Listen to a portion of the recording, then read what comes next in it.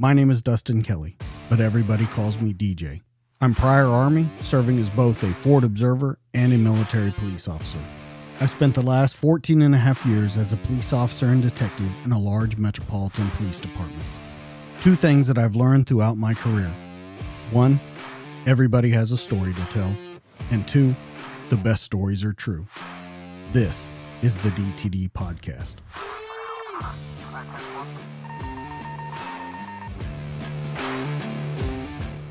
In 3, 2, 1, and we're live.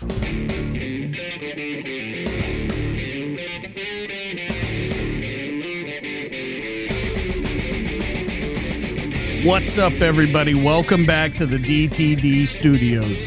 This week in the studio, I'm proud to introduce a man with almost 38 years of service to this country.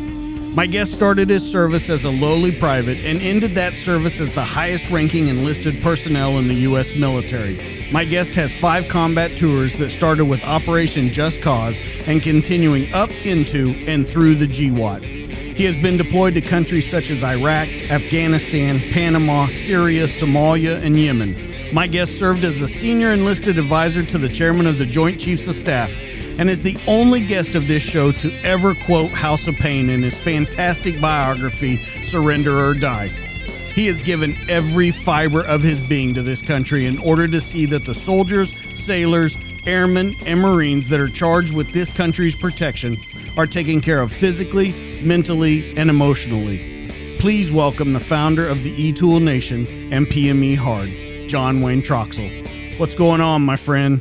DJ, it's an honor to be here, brother. Thanks so much for having me, and I am excited for the conversation today. Like I said before, 38 years. There's so much to talk about in that time frame. I mean, that's some people's double and triple their lives of what they've done. And you look at everything that happened with you, and it's just an amazing story to fit all into one book.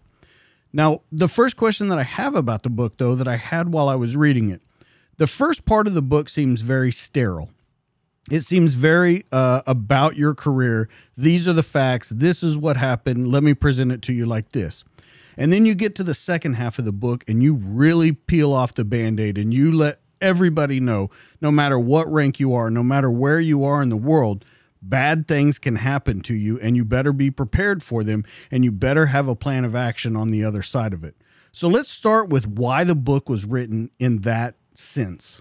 You know, first of all, people, after my career, and I retired, people kept saying, hey, you need to write a book. You need to write a book, and the reason they wanted me to write a book is because of all the good and bad, becoming the SEAC, for one, parachuting into combat and Just Cause and serving 5 combat tours, but also being suspended as the SEAC. And then, what combat does to our service members and veterans, and also the invisible wounds of war. So in terms of telling my story, I wanted to make sure anybody could read my book and understand. So first of all, they had to understand me as the person, John Wayne Troxell. Chapter 1, how I grew up. And then chapter 2, just a chronological order of my career. And then after that, I wanted to get into, why PME Hard, why E-Tool Nation, becoming the SEAC, and then getting after combat and the invisible wounds of war from combat. And then the suspension was one that I wanted to dedicate a chapter to it when I was the SEAC and was on the bench for 6 months.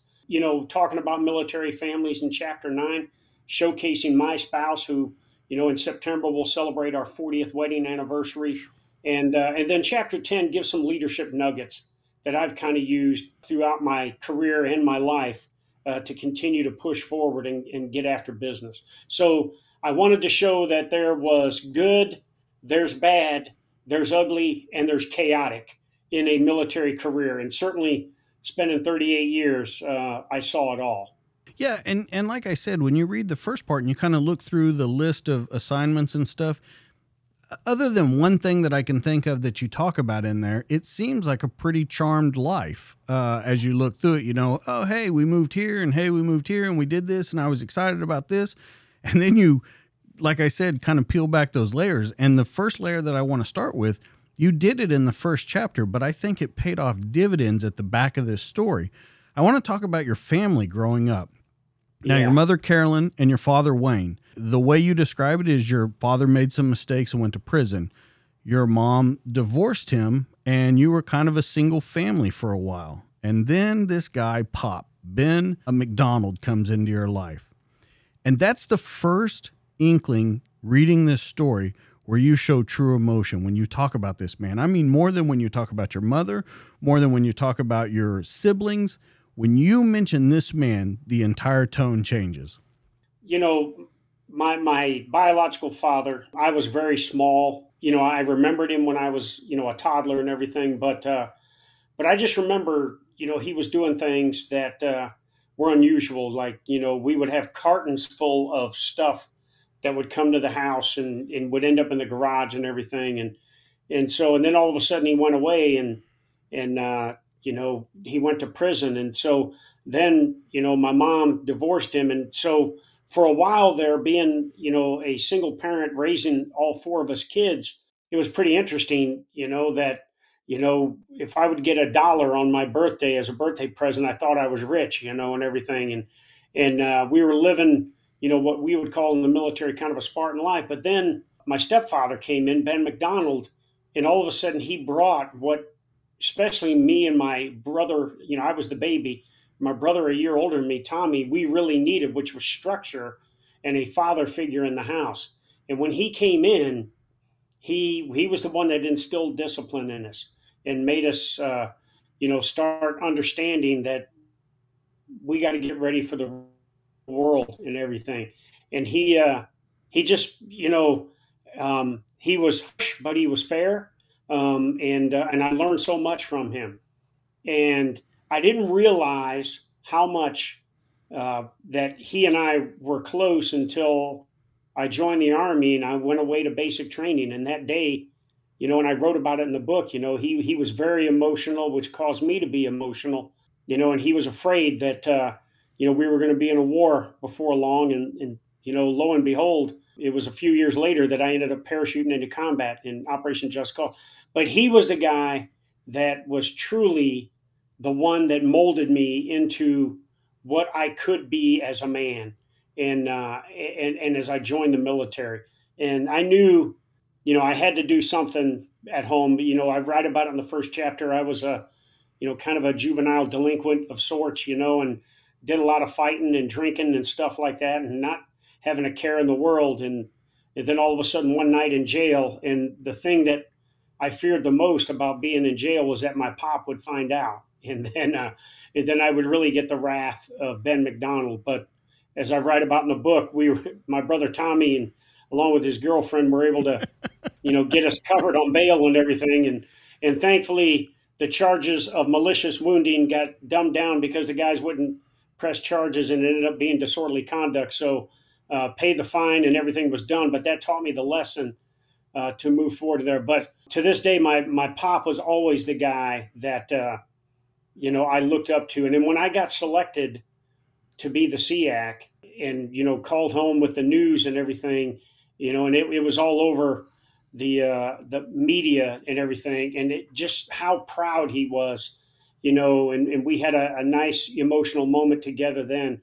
And, you know, it was shortly after I took over as the SEAC in 2016 that he ended up passing away. And clearly it was a void, you know, once he was gone. But he was just a guy that, you know, brought our family together. He brought the level of synergy that we need to grow as a family. And weren't for him, I don't think I would have had the success I did in the military, because I didn't have a father figure there to kind of coach me along and everything, because my dad was in prison. So he has a special place in my heart, and he will always be Pop, the guy that molded me into what I became. Well, I think the way you describe it in the book is your loving home became wholesome once he got there. Yes, absolutely. And so when you talk about him, it makes me wonder, and it makes me think back. When you talk about your biological father and being very young when he went to prison, I'm sure there's not a lot that you can take from him. But I want to give you kind of a compare and contrast question. I want to know what you take from your biological father in being a father now being a sergeant major, being a leader in the military, and then what you take from Pop and how you molded those things together. Because I think even though your father left very young, your biological father left very young, there still had to be some stuff that's in your brain going, maybe I don't do that, instead of I should always do this. So can we talk about how you kind of melded those two men together to become the man you were, and then how that changed over into your leadership, being a father, being a husband? Just as a thought, I just reconnected with my biological father after 13 years.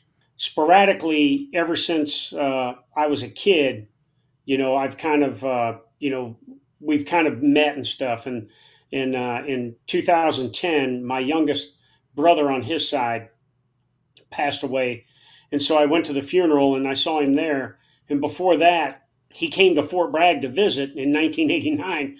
But unfortunately, I was in Panama fighting. So he got to spend time with Sandra and the kids, but I never saw him. But I just reconnected with him.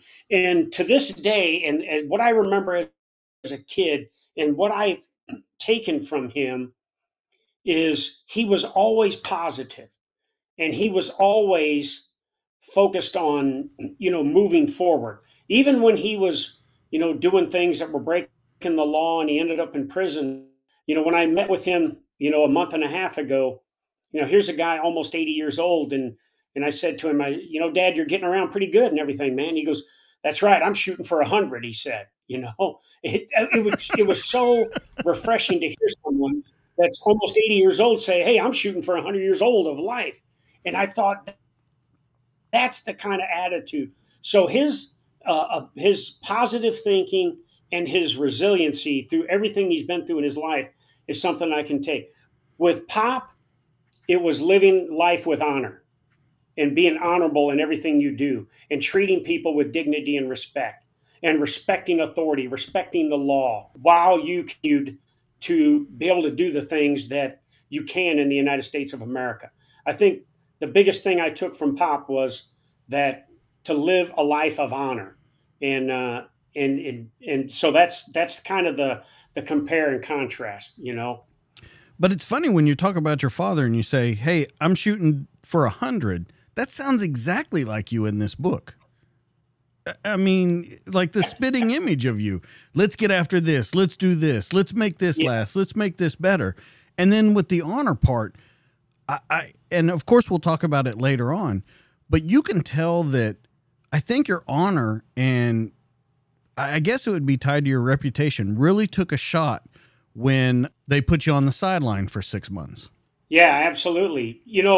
First of all, I had done things in the past, I was always a guy that, you had to be genuine, you have to be authentic. And I thought to myself, if I wasn't genuine and authentic, then I was being hypocritical. And, one of the things that always drove me was authentic leaders. And when someone was trying to be something that they weren't, and they were in charge of me, it was hard for me to follow them or hard for me to respect them. Now, don't get me wrong. I was a good soldier. I followed orders. But I always told myself, when I get to where I want to be, I'm going to be that genuine, authentic kind of leader. And I'm going to bring energy and enthusiasm in everything I do. And, for almost all of my career, that's the kind of leader that got me to where I ended up being in the SEAC position. But I sensed, I had great bosses in Marine General Joe Dunford and Secretary Jim Mattis, among other secretaries. And that's the kind of leader they wanted me to be. But I sensed in the Pentagon, all of a sudden, the things that got us these jobs to get in the Pentagon, people didn't want me to be that way. And they kind of wanted to tamp me down and everything. And I refused to do that because, one of the things that General Dunford told me is, hey, I'll know if you're doing a good job, not by me, checking up on you, but what the troops are telling me, and if you are having an impact with the troops. So I knew then that I had to be inspirational in my approach. I had to be authentic, and I had to deliver messages that were all about what we existed for. And that was to fight and win our nation's wars. When you have troops in 169 countries around the world on any given day, 250,000 or more around the world in 169 countries, then your message has to be broad and it has to be understood by all, regardless of service. And so some of the Pentagon didn't like that, and some of them were, senior officers, some senior enlisted that thought, I even had, after I called out ISIS and told them they had two options, surrender or die. And if they didn't, ultimately, we would beat them to death with our entrenching tools. I had a flag officer, and I talk about this in the book, who came into my office and said, do realize that enlisted are meant to be seen and not heard? And I thought to myself, well, Admiral, we can all be some fighting MFers in here, all right? Okay? I didn't say it that way in the book because I wanted to be respectful. But the point being in all of this is right after I got suspended and I found out why I was under investigation, about 2 or 3 days, I was feeling sorry for myself. Like, I can't believe this is happening to me and everything. But then after that, I realized in a hurry that the system, the IG was being weaponized against me. Because the person that filed a complaint against me, never once did they approach me man to man and say, we've got a problem, or I need to talk to you. There's something about you I don't like or anything. They didn't have the intestinal fortitude to face me face to face. So they weaponized an agency and did it under anonymous claims. And because of the position I was in, and there were others that, wanted to kind of either get rid of me or they wanted to shut me down, that pushed for this suspension, And so for 6 months, I sat in a cubicle under suspension, but I told myself early on, and I went and told General Dunford, I said, there's 2 ways this is going to end, Chairman. Either you're going to reinstate me or you're going to fire me and tell me to retire. I'm not going to quit. And there was a lot of people that thought that the minute Troxell came under suspension and everything, that they thought I was going to pack it in. But DJ, I would have been a hypocrite to the troops if I would have quit. Here I am talking about, I know you're Yemen, I know you're in Somalia, I know you're in Syria, and you're under harsh conditions, you're under dangerous conditions and everything, and hang in there and get after it, and not just survive in those, but thrive in it. And so I told myself, that's what I'm going to do here. And I am going to continue to push back because I was confident in the end that I was going to be back. I knew that, when the IG takes at that level, takes a fine tooth comb over you, nobody's perfect. And certainly I'm the least person that's perfect. And I knew something might come up that I can't account for. And that happened, 2 minor offenses and everything, but it was none of the stuff that the complaint was about, which is that I was hostile and toxic and used torturous language. I didn't realize, DJ, that telling the enemy that we're going to kill him by any means necessary is torturous language. And I hope that, the kind of rhetoric we go back and forth with China and Russia, I hope that all of a sudden, the Chinese and Russian troops, if they start filing IG complaints, we start suspending people ourselves, I say that facetiously, but... Well, you say it facetiously, but we're not far from that. Yeah. But anyway, so the point was, this happened to me late in my career. And I could have easily packed it in and just retired, but I was going to fight back. And then when I was reinstated, the bottom line, I wasn't going to change my leadership style.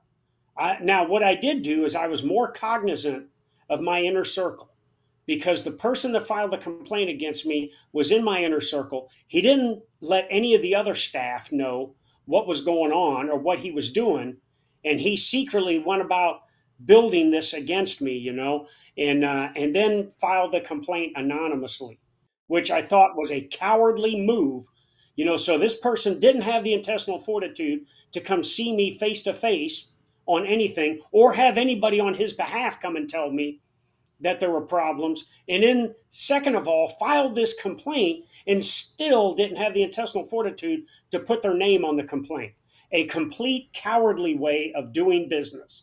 But I will tell you, DJ, there are some out there, even though I got reinstated and I finished off my last year plus as the SEAC, and continued to push on, even though people were trying to get rid of the SEAC position or trying to erode it down to somebody like the night watchman in the Pentagon.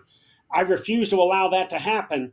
And when I retired, That week of my retirement, I had a conference with all of the most senior enlisted of the U.S. forces. Plus, there were 34 SEACs from around the world that were there at my retirement, to include the Ukrainian SEAC, who is still to this day fighting in his homeland now. So the point being in all of this is, yeah, I made some mistakes. I got held accountable with a counseling statement and everything because of two offenses that were, substantiated. But the big ones, the hostile, toxic environment and all that other stuff was dismissed. So I spent 20 years as a command sergeant major, and I never once changed my leadership style. Well, and that's my point. I want to put a pin kind of in that because I have a lot of questions about that investigation. But I want to go back to the beginning of your career. I don't think that you were always that kind of soldier. I got a very different reading of you when you were 3rd ACR, maybe the first tour in Germany. 82nd is when you really kind of made that pivot point in your career. But I want you to think back. We just talked about all the SEAC stuff and how you approached it. And you talk about being able to confront someone, talk about that. In the beginning of your career, do you think that's the kind of soldier you were, or do you think you grew into that person? Oh, I clearly grew into it. One thing I learned, and I write about it in the book, is things in the military came pretty easy to me. I didn't realize how physically fit I was. I scored a 292 on the APFT in basic training and came in second in my entire troop in the PT event, and I made the commandant's list and everything. But I was still, this wayward young kid. I still was immature until I started getting around people that had the kind of the military wasta, if you will.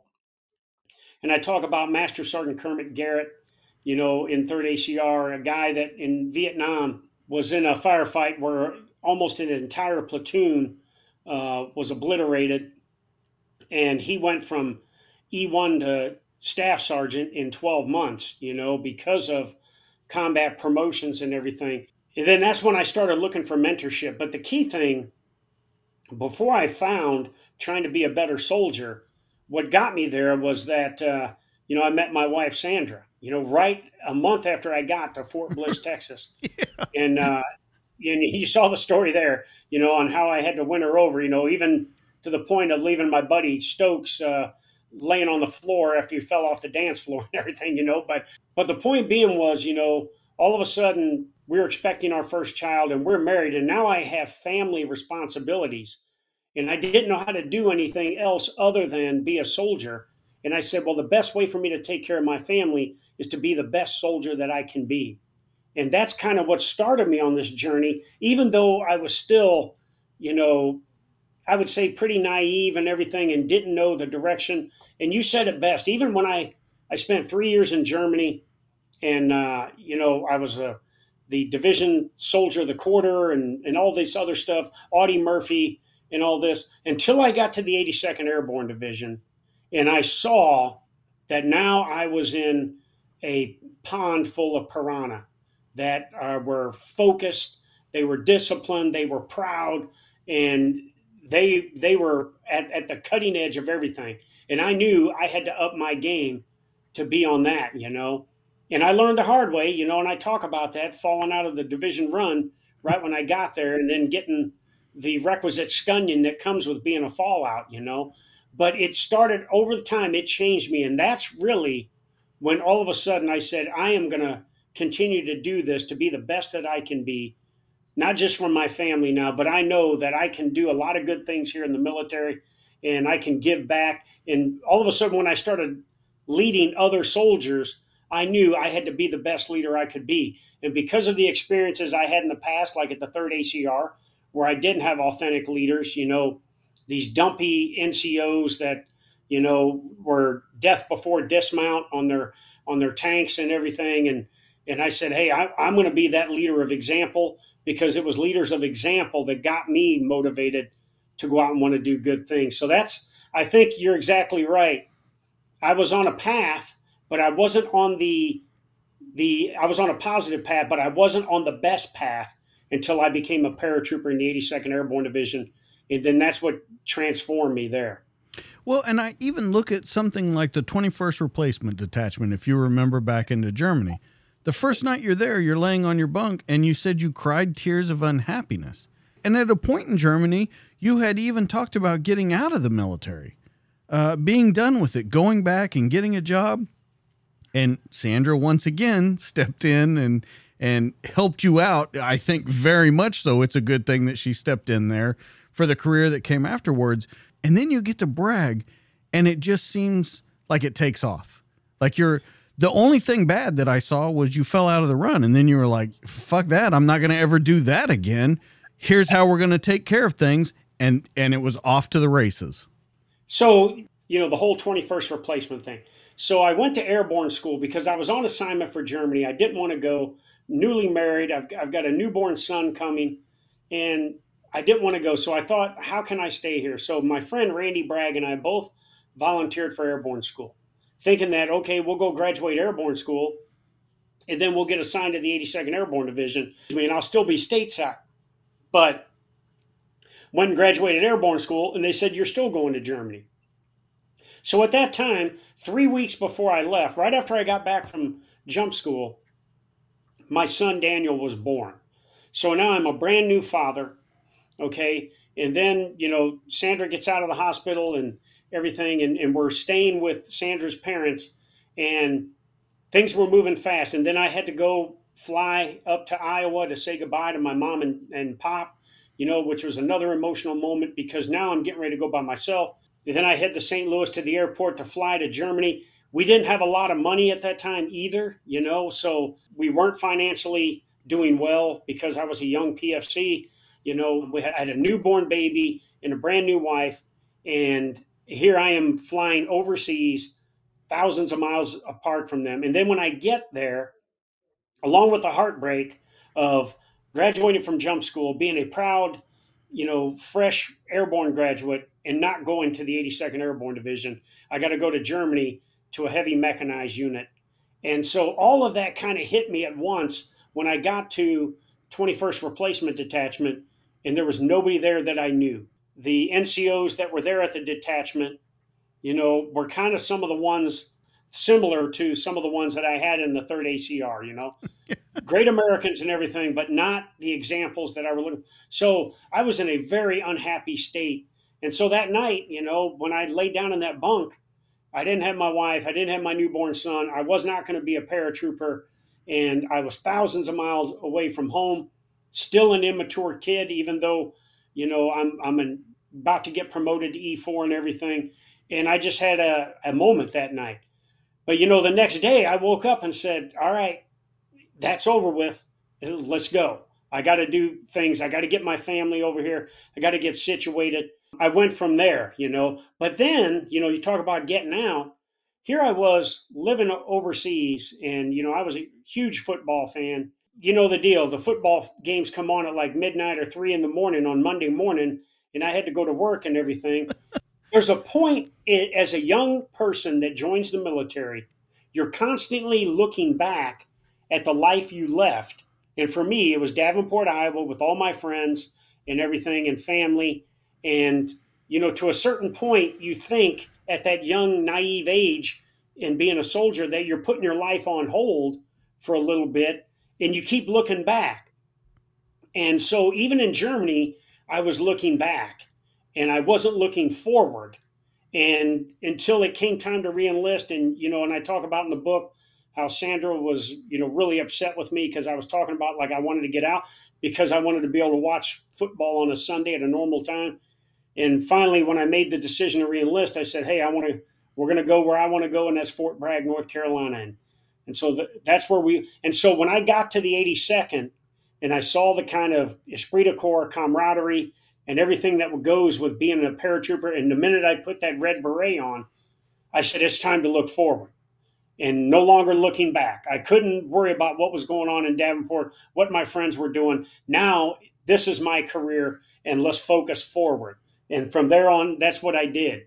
And that's how I think it transformed me into this career soldier that was striving for excellence, but more importantly, trying to be the example for others to strive for excellence. Did Sandra really not talk to you for 2 days when you said you were going to get out? Oh, yeah. 2 days? Oh, yeah. Yeah, 2 days. She was just cold. She knew, you know, and I talk about it in the book, you know, she's first generation Mexican American. She had 18 brothers and sisters. She grew up a very impoverished life, you know, and she knew what it was like not to have anything. And she knew that when I said, well, we'll go back to Iowa, you know, and I'll get a job doing something, we'll live with mom and pop. She knew that I didn't know how to do anything else. And I was a pretty good soldier and that I wasn't thinking. And so I realized then, you know, when for that 2 days that she was just being, I said, I can't live like this. And I love this woman too much to say, well, then we'll go our separate ways. So I said, all right, that's what it took to get me to realize and see myself. And when we got to Fort Bragg, and, you know, and after I had fallen out of the run and now I was really, you know, getting, you know, to where I needed to be to excel as a paratrooper and everything, I realized then that I did not miss my calling, you know, and I almost did. Were it not for Sandra kicking me in the butt, I would have missed that calling. And Lord knows what I would have been doing outside the military and everything. So that's what kind of got us on the path to continue to move up. All right, let's talk about going to the 82nd. We've talked about it already. The first run, you fall out. I think after 1.25 miles, you fell out. So they must have been really moving. My first question from the 82nd is, I want to know how much Ron Reagan, Command Sergeant Major, had to do with your military persona that you ended up with. Oh, huge, huge. He was the first Command Sergeant Major. I take it back. There was a, you know, a couple of Command Sergeant Majors in Germany that saw potential in me, but they were kind of, you know, do as I'm telling you kind of, not showing me what to do. Reagan was the first Command Sergeant Major in my career that led through his actions. Okay. And everything he did was geared towards combat readiness, being a proud paratrooper, being fit and doing things right. And I remember, you know, early on, I was in the chow hall there and he came in and he went to sit down at a table and there were no napkins in the napkin holder. And then he looked at some of the other tables and there was no napkins. So the mess staff had not been taking care of business, and he slung that napkin holder across the chow hall and it smacked against the wall, but it caught everybody's attention. And he said, this is just like in combat when you don't have enough ammunition. All right. He said, I can draw a straight line from this to actions in combat that will get us killed. And I thought, wow, you know, I had never heard that kind of language before. Even though I had served in Germany on the East German border and everything, no one talked about going to war like guys like Ron Reagan did and the leaders I had in the 82nd because of the wheels up 18 hours or less anywhere in the world in combat. And that came to fruition just a couple of years after I got there, when 18 hours after alert, I was fighting in Panama City. And because of Ron Reagan and his focus, you know, and then we came back from the field on a Friday, you know, and we kind of half-assed, you know, our closeout stuff and everything. And Reagan walked into the motor pool and saw that, you know, there were leaves and gun tubes and mud on you know, road wheels and everything. So the next day he called all of us NCOs, not the Joes, just us NCOs. And he made us clean the entire wash rack, wash all of the whole battalion's NCOs. No officers were present and no E4 and below. It was just us NCOs. And again, another lesson from this guy: you're a leader. You're supposed to be leading through your example. I trust that you're going to do the right thing, and unsupervised, you know, and then when I come down to inspect, you guys screw me over.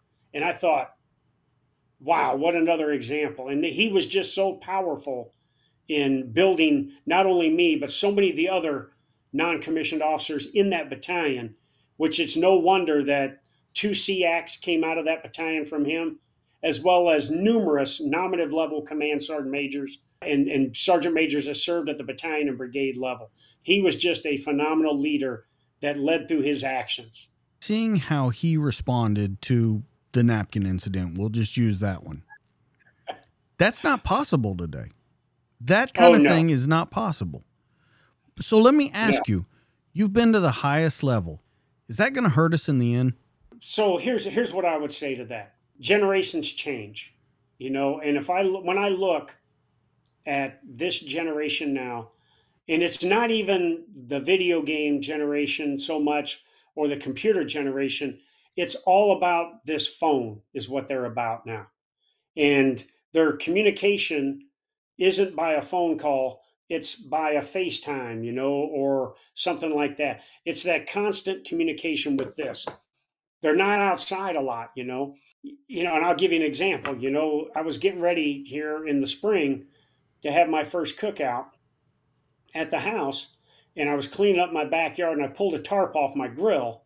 My teenage granddaughter was there with me, and she was helping me. And when we pulled that tarp off, there was a bunch of slugs on the ground. Okay, you know, the little slimy slugs. So what does Troxell do? You know, go and get a hammer, and I start smashing these slugs. And she says to me, "But Papa, what did the slugs do wrong?" And I said, "Well, baby girl, they were at the wrong place at the wrong time and at the wrong end of the food chain. And that's just the way it is, okay?" My point is that in her mind, you know, the slugs deserve to have a, you know, legal representation and everything on squatters' rights or something like that, you know?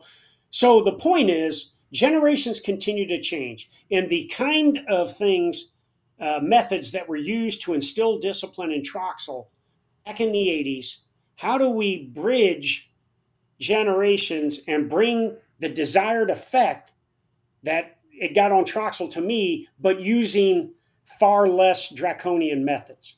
And I think that's why. Now, remember, back then, you know, in the 80s, we were still just 10 years as a professional non-commissioned officer corps. Shoot, we only had 12 years as an all-volunteer force.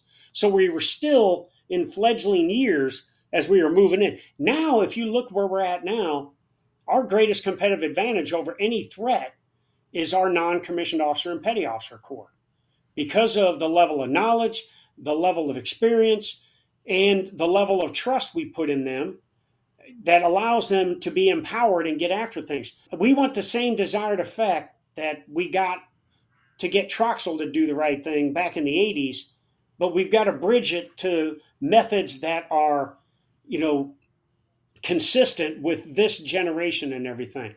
And I will tell you, one of the things I talk about all the time is the need to balance the art of leadership and influence. And balance means there has to be a certain level of discipline and accountability, obviously, because we're all about combat, along with empathy and compassion for the troops. That when you bring them together and they're balanced, it equals efficiency in our warrior tasks and drills, but more importantly, our mission essential tasks, and will build efficiencies on the worst day of our life in combat. So that's what I would say on how we have to get after it now.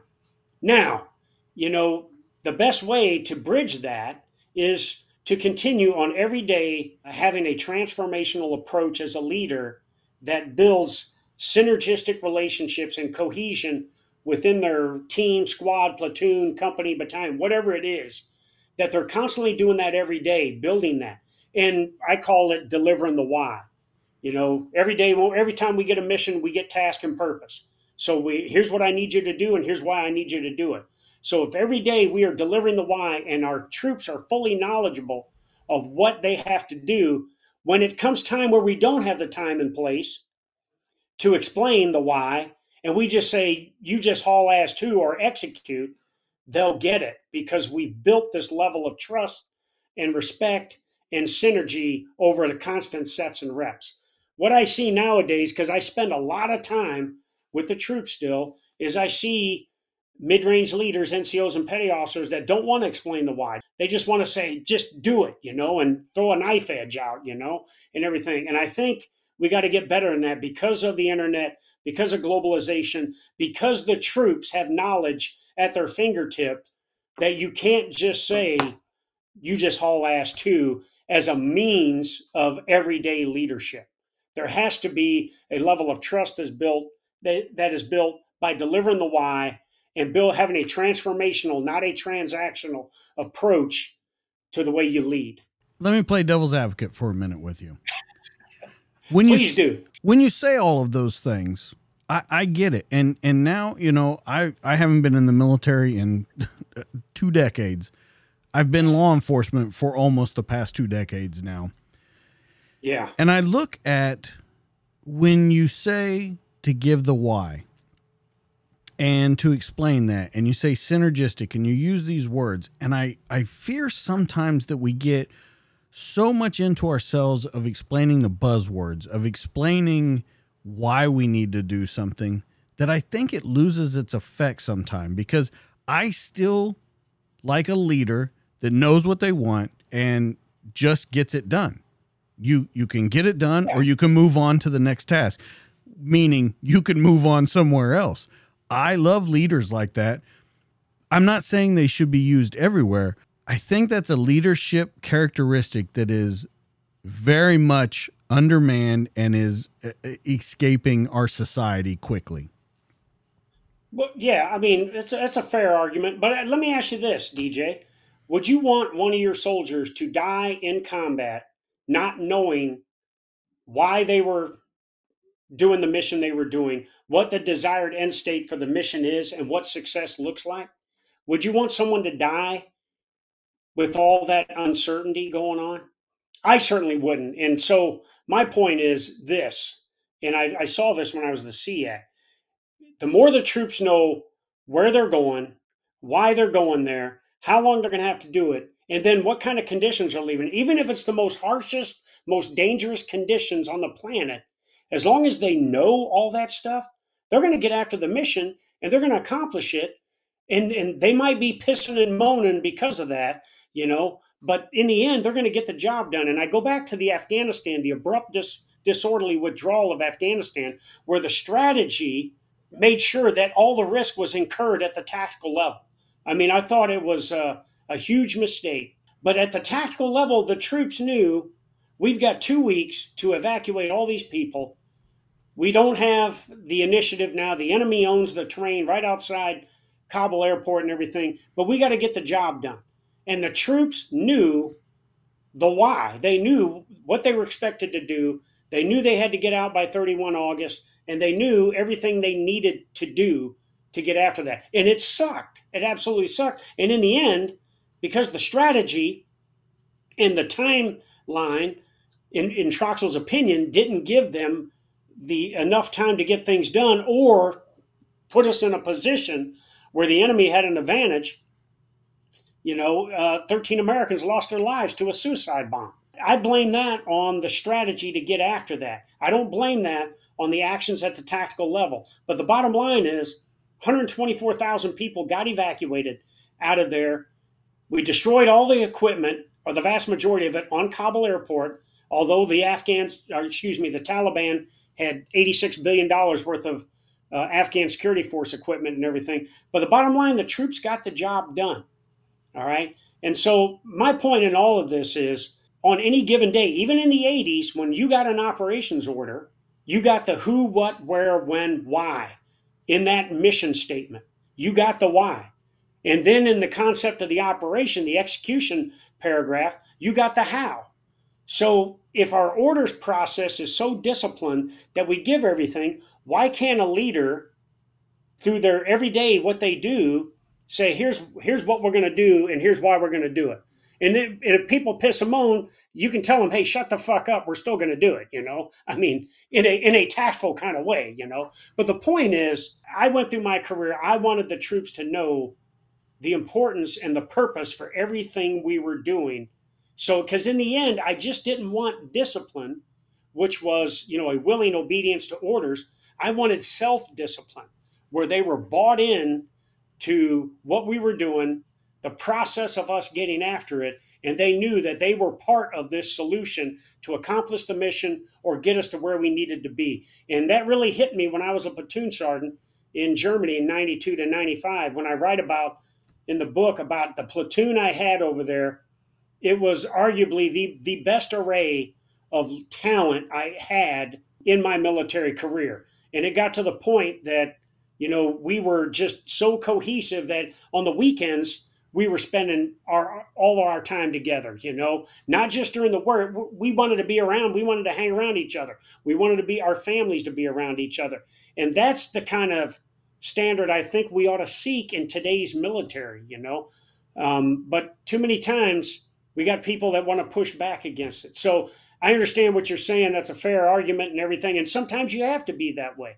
I'm not saying, certainly if you're in the middle of getting ambushed, all right, you had better have rehearsed your battle drills on how to react to an ambush, and built a level of proficiency in it that the minute you started getting ambushed, you knew that somebody was going to lay down a base of fire and other element is going to move out of contact to attack the flank of that ambushing element to take them out, and because certainly at that time, you don't have time to say, hey, Johnny Joe, I need you to go over there, be careful, because there might be, you don't have time to, you just say, hey, execute battle drill, whatever, 1 Alpha or whatever, and let's get after it. I've heard some other guys, a command master chief, he always looked at it as people will eat a shit sandwich as long as you tell them why they're eating a shit sandwich.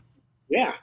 And he said, and it's crazy how many times that someone would eat a shit sandwich just by getting a simple explanation. But I like to play the devil's advocate part of that because I see that slipping away quickly.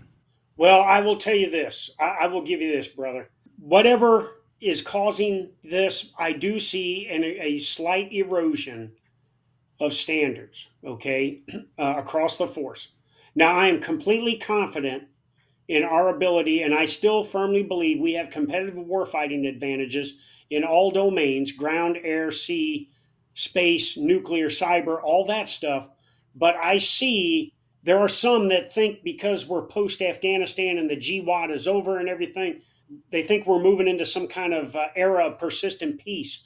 And I think that is the most dangerous assumption we could have right now with what communist China is doing. And don't get me started on the balloon. Russia's in the middle of a war where they're getting their nose bloodied. And what does Vladimir Putin do next?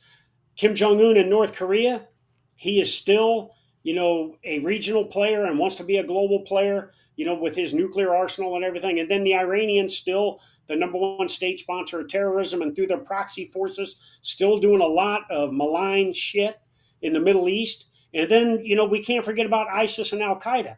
They might be nascent threats right now, but there's no doubt that their goal is still to plan, prepare, export, and execute spectacular terrorist attacks on the West, whether that's in Western Europe, North America, and certainly the prime target is the United States of America. So we live in this contentious world, and probably the most contentious operational environment our troops have been in, and confusing environment.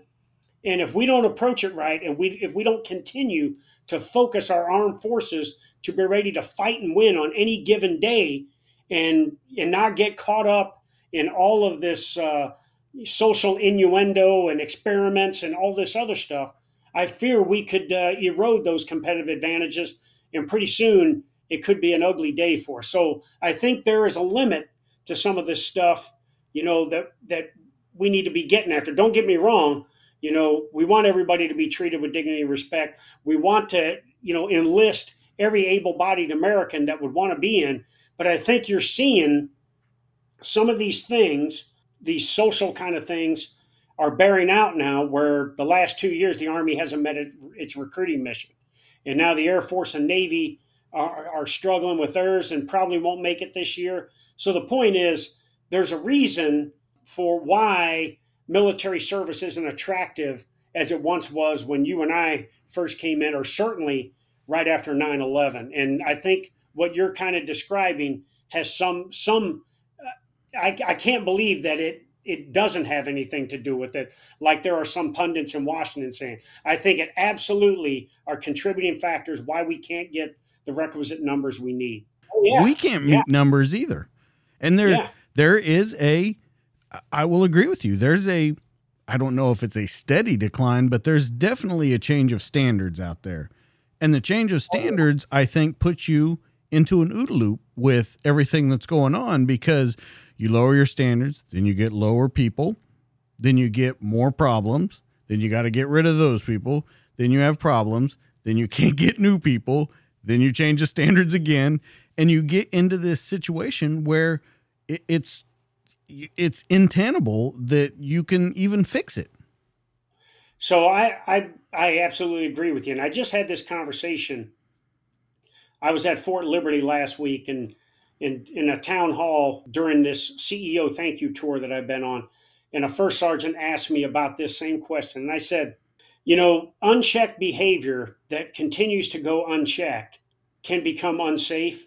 Well, it can become undisciplined, then it can become unsafe, then it can become dangerous, and ultimately it can become deadly in terms of what can happen to our force. And I am of the opinion that if we don't discipline how we look, then that's going to lead to indiscipline on how we talk, which will further lead to indiscipline on how we act, and ultimately will lead to indiscipline and inefficiency on how we perform, especially in combat. I think being a soldier or being a member of the United States military, there has to be this requisite discipline on how you look, how you act, and how you talk that will lead to how you perform at the worst moment when we need it in combat. And so it all starts on the far left. If we're continuing to police stuff up like that, then I think we will be better off in the end. Well, and I think with the military, it's the broken windows theory of law enforcement. If you take care of the small things, the big things will take care of themselves. And you talk about the end result kind of being how we perform in combat. Let's talk about a little of your combat career. 19 December 1989. When you think about it in your head, does it all come rushing back? I mean, can you feel what you felt that day still? That's the first time you're being called up. And like you said, 18 hours, wheels up anywhere. Let's talk about how you felt going into it. And I even want to talk about the jump and looking out the door and seeing fighting going on below you as you're going out the door. So walk us through that very first time you go into combat. Yeah, thanks for bringing that up, DJ. So the hair's starting to raise up on my arms already. So, I got to the 82nd Airborne Division, and like we talked earlier about, now I'm very purposeful. I'm very motivated. The esprit de corps and the camaraderie is just something. And we constantly were preparing to go to combat, constantly. I would end up on division ready force plenty of times. But we were a peacetime military. And so, there was no indicators that, we were going to go to war, even though, through the fall of 89 down in Panama, Noriega had lost the election, the president who was the dictator, and he refused to leave office. And then his dignity battalions and his Panamanian Defense Forces started doing things to abuse Americans down there. And at one point, a lieutenant was killed, while another officer and his family were brutally beaten and everything. So in November, one of our platoons covertly was sent down to Panama. And we thought, okay, it's a deterrent force. We're going to get Sheridan tanks down there. So as a deterrent, and everything. We still didn't think we were going to go to combat. And then they left in mid-November, and they were continuing to train and do things down there. And so, the 19th of December was the start of half-day schedule. And so, I kissed Sandra goodbye that morning and said, hey, when I get home at noon, we'll go Christmas shopping for the boys. Now, I was on Division Ready Force 1, but I still thought, hey, we're not going to war or anything. Well, that changed in a heartbeat when I got in and we got alerted. Now, initially, we thought that, because we always did it on Division Ready Force 1, we would get alerted, marshaled, we would move out, fly to an airfield in South Carolina or Florida, do a jump, and just practice going through the motions, which is probably a smart thing, getting ready for the real thing. So we still weren't convinced that we were going to war. We thought we were doing another exercise. And so here we are in the personnel holding area, and I'm antsy. I want to know what the hell's going on. And so does my platoon sergeant, Dave Freeman. I was a staff sergeant at the time. So Freeman and I decided, let's go walk over to the Brigade Tactical Operations Center and let's see what the hell's going on. And so we walked over there. We climbed over the concertina wire, because we knew the guy at the gate wasn't going to let us, or at the entrance of the wire wasn't going to let us in. So we walked over the concertina wire, and as we walked up to the front of the tent, the guy says, "Hey, can I see your pass?" And we just walked by and went inside, And as we went inside, there were staff officers that were laminating maps of Panama. And so Freeman and I looked at each other and we said, well, we know where we're going now. And we overheard the S3 Air, the operations air officer, talking about this jump is going to be 20 C-141s, drop altitude 500 feet and everything. And I said, yep, we're going to make a combat jump. So now it kind of turned. And on the walk back, Freeman and I were both kind of like, hey, this is it. We got to go back and get the boys ready here. We went back and explained that, hey, I know where we're going. We're heading to Panama, all right? And as we were sitting there, talking and everything, the chaplain from the brigade happened to walk in and said, hey, boys, have you heard yet? And we said, yes, sir. We kind of know what we're doing. They said, anybody want to do a prayer? Every person to a man, went over there and did a prayer with the chaplain. There were no atheists. The old phrase, DJ, there's no atheists in foxholes. There was no atheists in that tent at the personnel holding area on Pope Air Force Base. We all went and said the prayer. And it was a freezing rainstorm. To make things worse, it's a freezing rainstorm, and the heaters aren't working well in the tents. So we're freezing our asses off, and we're getting ready, to do the jump and everything. We go through pre-jump.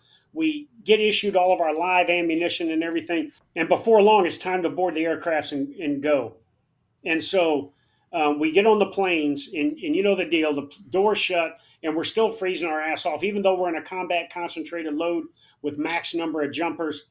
And as we are flying, we're all just kind of, in our own little worlds, like continuing to talk about what we needed to do, hit the ground.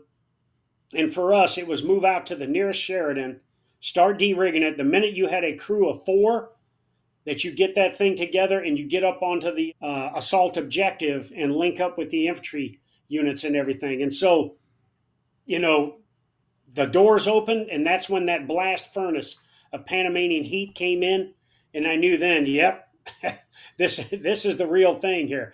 And then as I exited the aircraft over Torrijos International Airport, I could tell on Tacuman Airfield, the military airfield to the north, which was kind of adjacent, that the Rangers were already in combat and were already fighting their asses off. And I said, okay, this is it, and I hit the ground and got on a Sheridan and got up as fast as I could to provide support.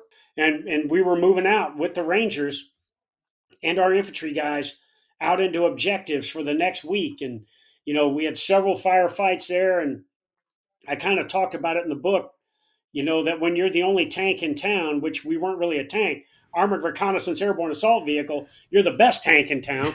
And every time we get fired at with, 50 cal and everything, that those infantry guys would be hugging road wheels because they had nothing else to protect themselves with.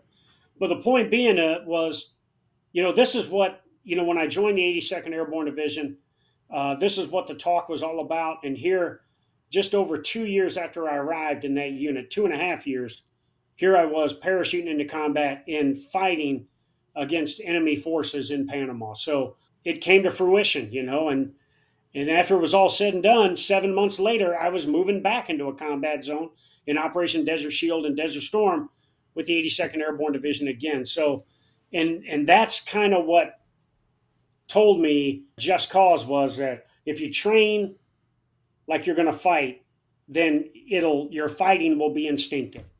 And I, after that, my focus for the rest of my career was to continue to train for the worst day of our life, be best prepared, set high standards, and get after it, because that's what's going to continue to allow us to have the advantage over the enemy. But more importantly, it's going to be what gets us victory. Do you remember what you thought stepping out the door? I know you knew that it was real, but do you remember the thoughts that went through your head? Well, I said to myself, the minute the green light came on, I said, well, there's no turning back now. And I had thought, one of the thoughts I had as I was standing there, and we were like a minute out from the drop zone, I did have a moment thinking about Sandra, because there was no cell phones. The phone lines were cut. She had no idea. I think she kind of had an idea that I was going to be in combat, or I wasn't, she knew I wasn't coming home for one, but I just thought about it and I said, well, sooner or later she's going to figure out that I'm in combat, and I've done everything necessary in terms of my life insurance, my SGLI, and all that other stuff. That if I don't come home, I know she's going to be taken care of. So fuck it, let's go. That's kind of what my attitude was, and as I exited the aircraft, the minute I left the aircraft and my parachute opened, my mindset was totally on the mission now.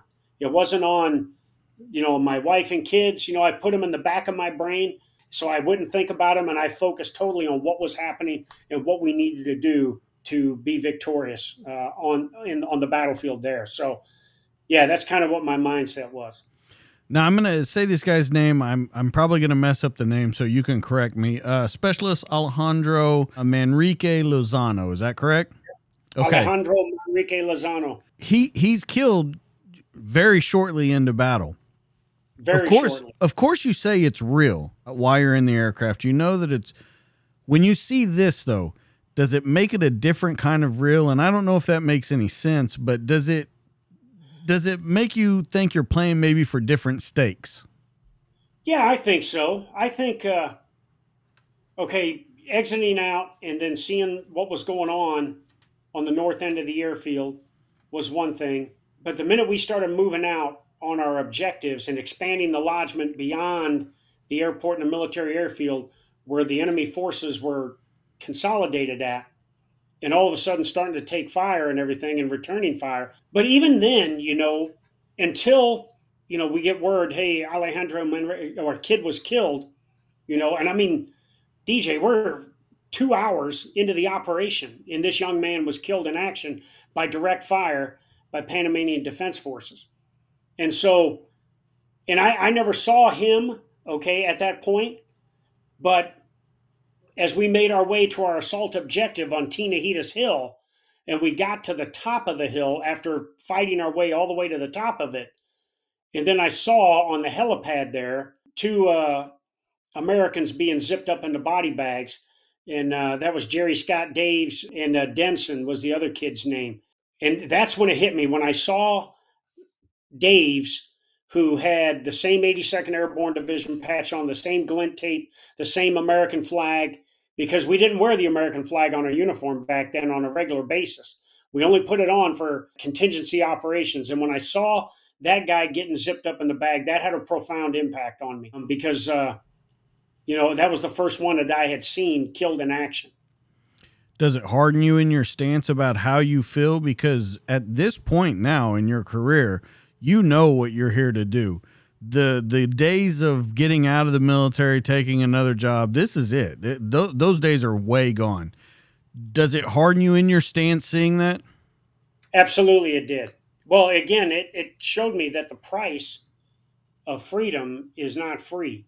The enemy gets a vote, don't get me wrong. And sometimes the enemy gets us, and the worst day of my life was 19 July 2007, when I was ambushed and Corporal Brandon Craig was killed and Danny Dudek was severely wounded and several of my other troops were wounded as well. But from that point on, I said, I'm going to do what is ever necessary as a leader to make sure that the soldiers under my charge were best prepared.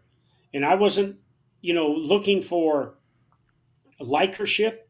I was looking for people that were prepared to go and fight and win, and so that's the way I led from there, which is why the subchapter in chapter 2 about my time in Germany, 92 to 95, I had such a great cast of characters around me that we were able to get after that and do that. And I have that question right here, Germany, 92 to 95.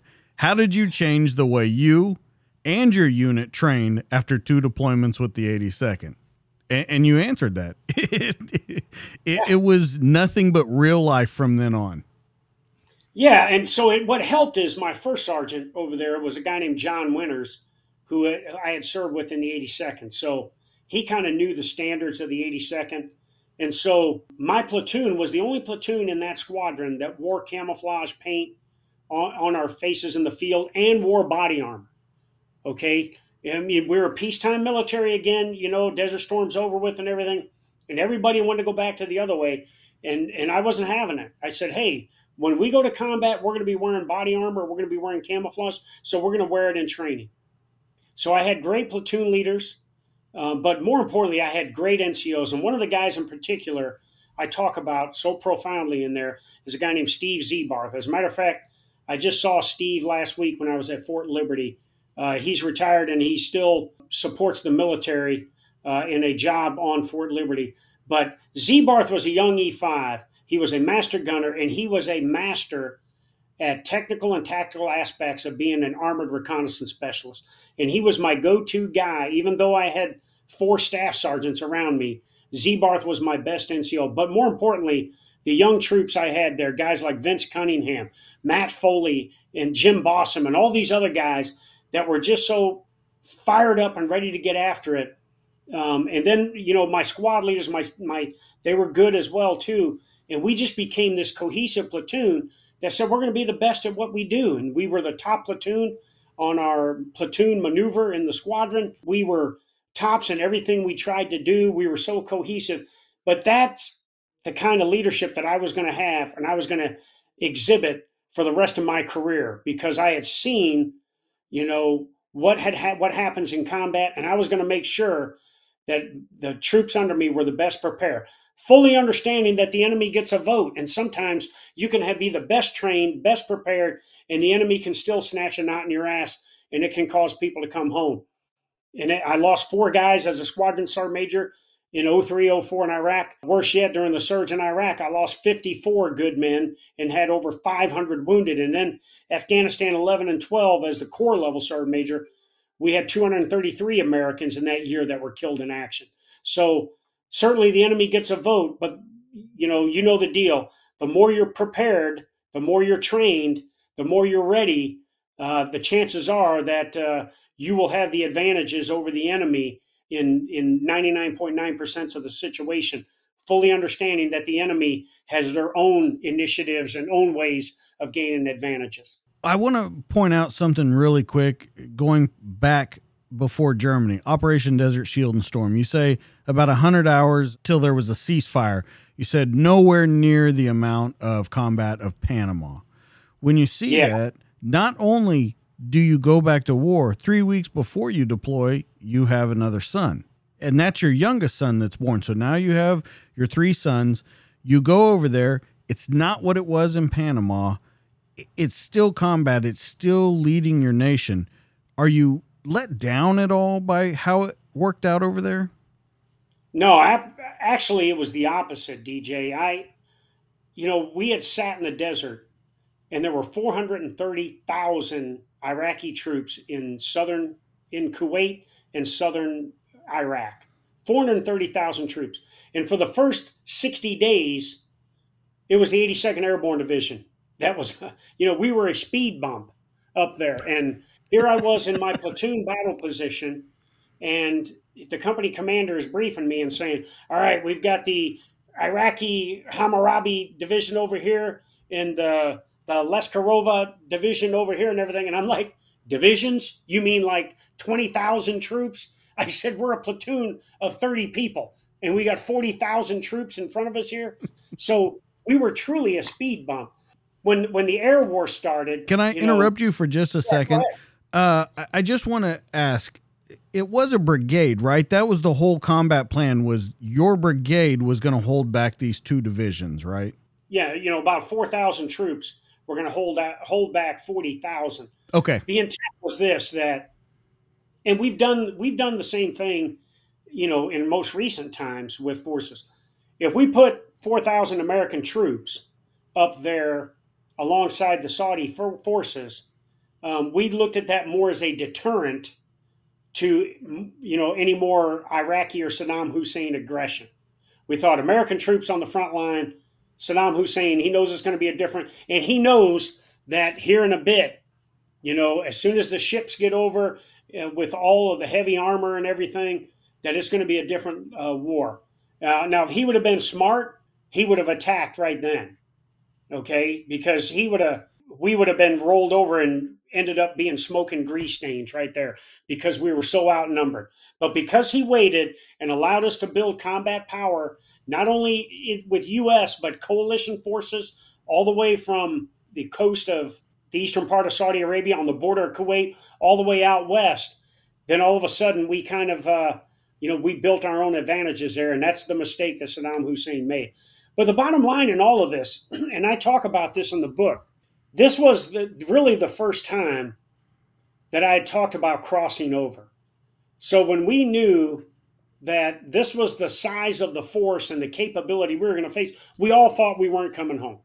We all thought, this is it, we're going to die. All right. So if we are going to die, then we're going to take as many of these bastards as we can with us. So, and I talk about this, physically everybody wants to live. Nobody wants to die. But mentally and emotionally, you cross over that it is inevitable that you're going to die in combat, and it's going to be a horrible death here because you're facing T-72 tanks, BMPs, MLTBs, all of these armored vehicles, and we're so outnumbered. And we had 1 battalion of tanks along with this brigade plus full of infantrymen. So we're just like, we have crossed over. So there's more of a stoic, disciplined approach now because we know that, hey, this is it, And then the minute we saw that when we started the offensive, and I knew it was over, the minute we were getting spot reports that there was this robust Iraqi formation at this checkpoint and that we were going to have to fight. And when I got to that checkpoint, there were 20th Engineer Battalion vehicles all over the place. Not a sign of the Iraqis. And my message to my platoon leader was, well, either the 20th Engineer Battalion has defected to the Iraqis or that threat does not exist, okay? And I knew then that because we had put, the air war had done so much damage that it was highly unlikely that we were going to see heavy combat after that. So I talk about this, crossing over, and that takes a mental and emotional toll out of you. But now you realize you're going home, and now you got to cross back over knowing that you're going to live and that you got to go back home and, be a father again, a husband, and all these other things. And that's where we run into challenges, especially with PTSD. And the global war on terrorism showed us that, when you can have challenges with this and everything. But the point being with that is I was grateful and I was relieved that we weren't going to see this hard fighting because I knew none of my men were going to get killed. And chances are that all of us now were going to go home. Even though for 6 months, sitting in that desert, we were under the assumption and we had crossed over that we were all going to die. But we were going to go out on our swords and our shields fighting our ass off, And so when it became a rout, and that's what it was, we routed the Iraqi forces, I was like, okay, I'm relieved that this isn't like Panama. Don't get me wrong, we lost a significant amount of troops over there, over 100. But in terms of the ratio, 100 when we had, 2 whole corps there at the time and everything. I mean, we had hundreds of thousands of troops there. When in Panama, here we were just a brigade of 4,000 and we lost 18 troops. We lost 4 in the 82nd, 18 in the overall operation. In every street corner, we were getting into a firefight. So that's the difference in that. And again, in the Desert Storm, that was some standoff warfare where, aircraft, M1 tanks, artillery pieces, Bradley fighting vehicles, and Sheridan tanks were what it wasn't the up close and personal fighting either. I want to talk about a couple of the other things that you do. We talked about Germany a little bit, but you go back to the 82nd Airborne again. And I want to talk about this one, not because there's any combat involved, but this is where you kind of start working on the welfare of the troops. And that's physically, mentally, emotionally, like we talked about.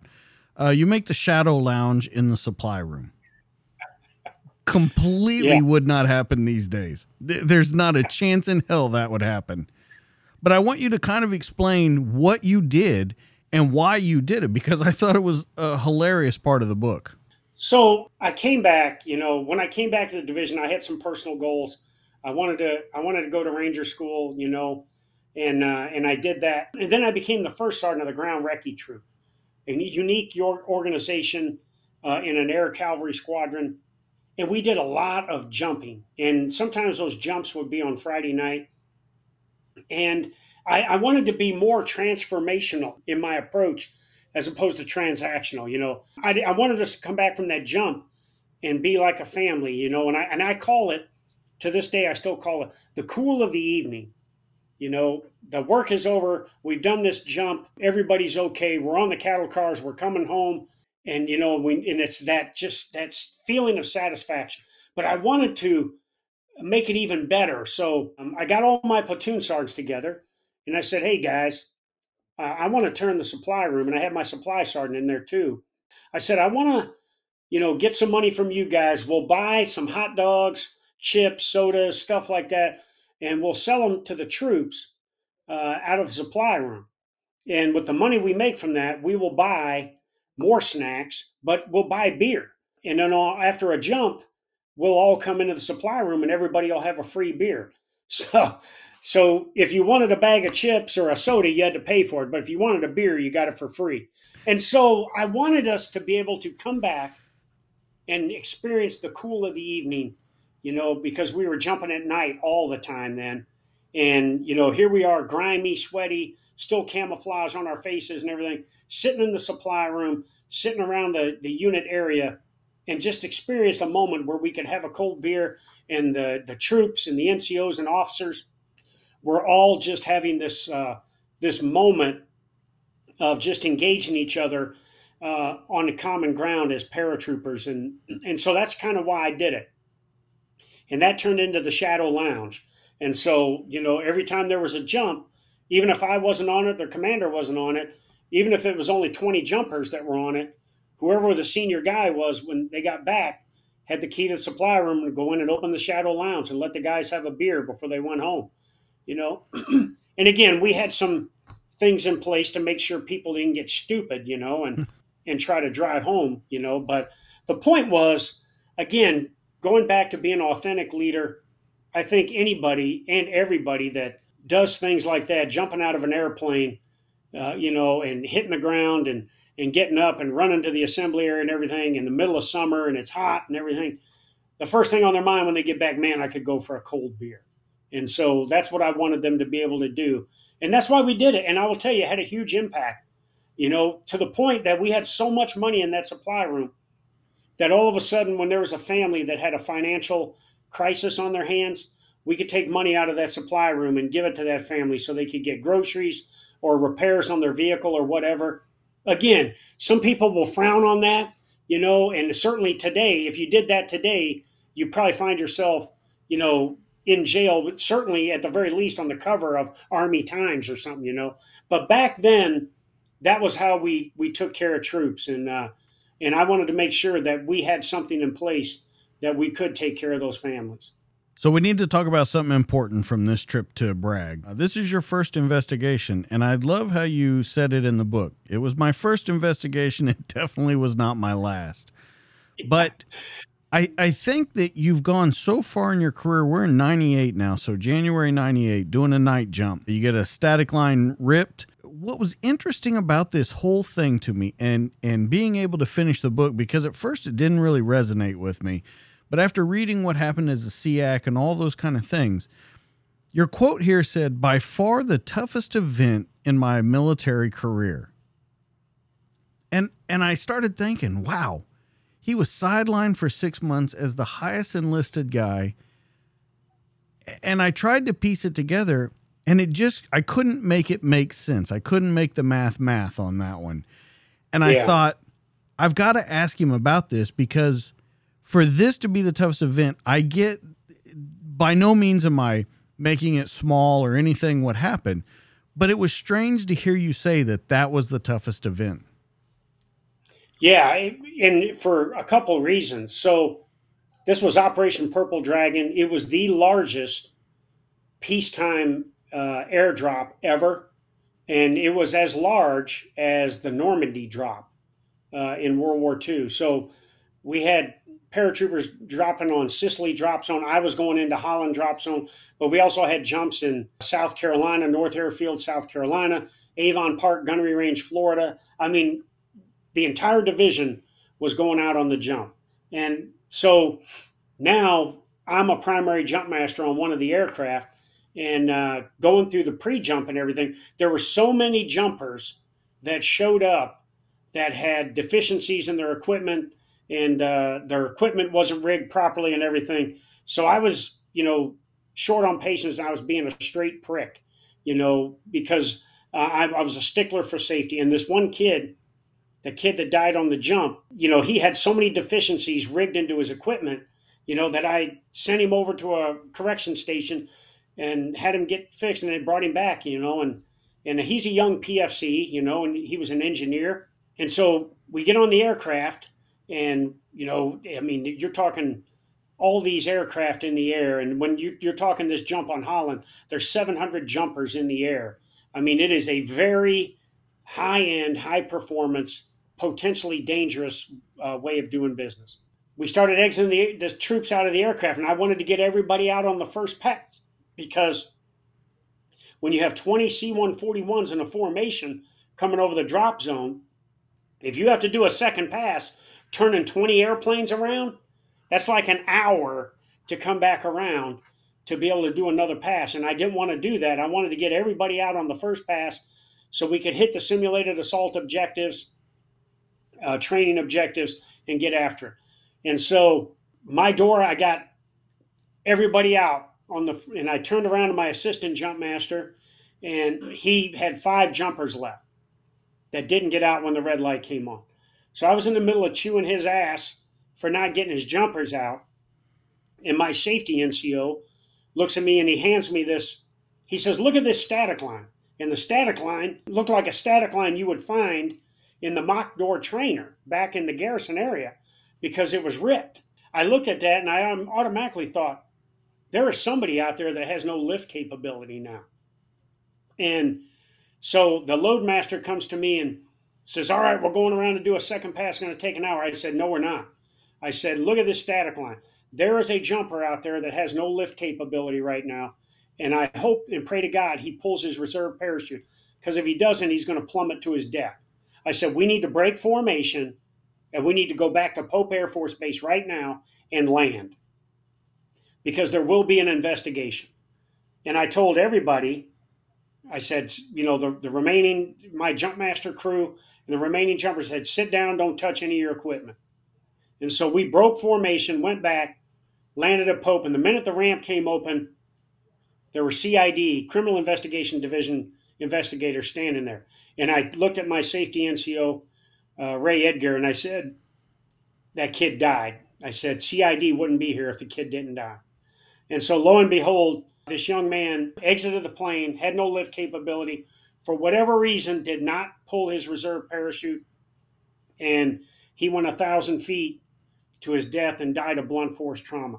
The reason I say it was the toughest, DJ, is because automatically CID was there, okay, when it should have been, an investigator from the division, from the Advanced Airborne School. And if they, in the course of their investigation, found that there might be criminal activity associated with it, they handed over to CID.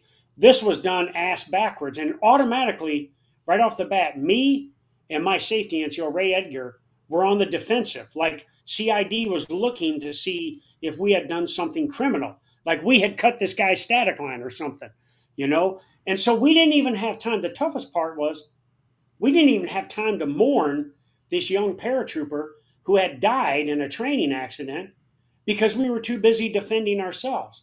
And finally, at one point, I told the investigators, because they wouldn't let us go home. We had to stay at our orderly room. We were sleeping on cots and everything.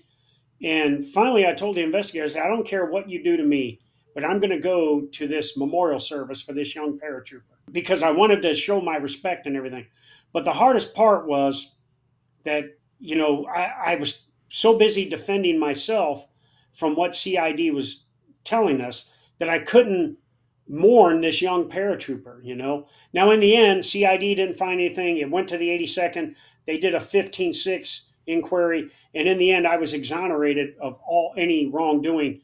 And NATIC, the Army Research Lab, said that the cause was a catastrophic break of the jumper static line caused by him spinning out of the aircraft.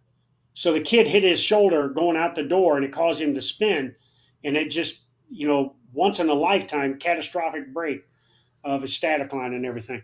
But that's why it was so tough, because I felt that, I was being prosecuted right off the bat. I was guilty, and I had to prove my innocence.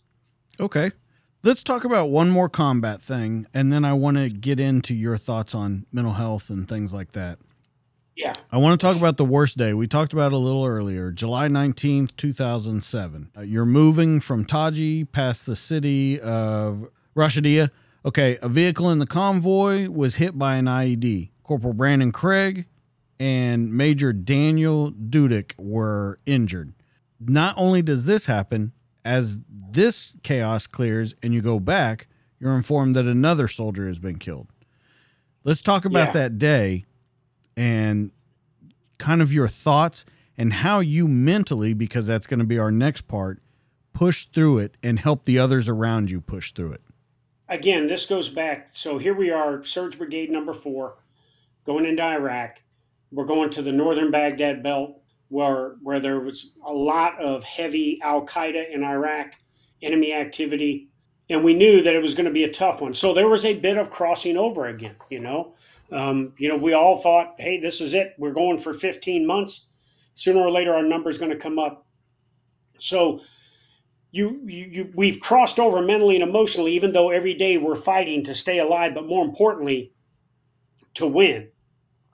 And so there's a bit of stoicism about everyone at that point, I read a good book, that the Marine Corps talks about called Rifleman Dodd.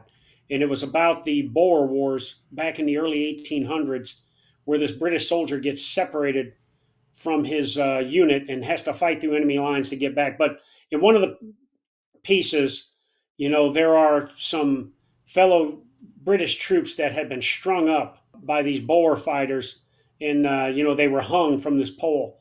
And Rifleman Dodd in the book says, to an average person that might seem like a spectacular event, but to someone like Dodd with his combat experience, it was just everyday life. So for us, seeing shallow graves with Iraqi kids beheaded in it, or seeing U.S. service members being maimed, or an explosion causing a beautiful American human body turn into a pile of flesh, camouflage material, and hair. That was kind of what we had seen. And so, and we were accustomed to seeing that kind of stuff, So death was all around us, destruction, mayhem, and maiming was all around us. So there's a bit of stoicism about that. So we were accustomed to it, but still, we're humans.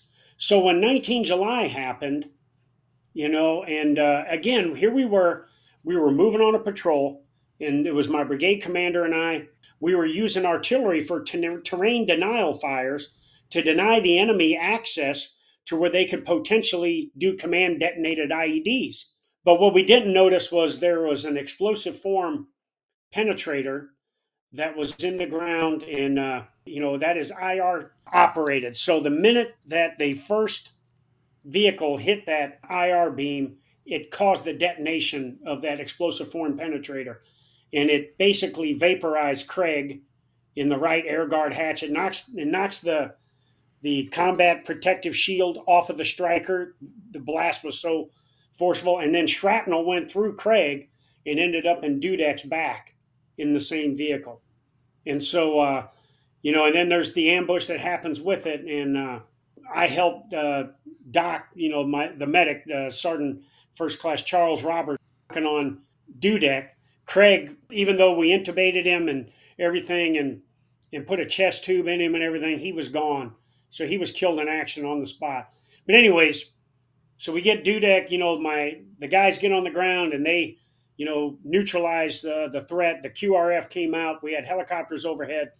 And myself and 2 of my NCOs helped the flight medic carry the Dudek in a stretcher to get him evacuated. And that's when I realized there, when you talk about physically, mentally, and emotionally hard, how important PT is and how important the anhydrator was because 2 of the NCOs that were on the stretcher with me were falling out from heat exhaustion. We get due-deck on the helicopter and everything, and we get back. We've got Craig zipped up in a body bag, and as we're moving back to Taji to the morgue to drop his body off and then have all of our guys that were slightly wounded get checked out, I told myself, the enemy got us today. And the conversation I had with my commander, John Lair, was, hey, we didn't do anything necessarily wrong. The enemy got us. They get a vote, okay? I mean, what do you want us to say? We're doing terrain denial fires. We're doing sweeping. We had the IED defeat team go out before us and everything. And so, and I knew that the next day we were going to have to go back out and get right back after it. And so that's when I pulled everybody together and we got back and said, hey, look, the enemy got us today, all right? Doesn't mean we're a bad platoon, doesn't mean we were doing things wrong, but they got us.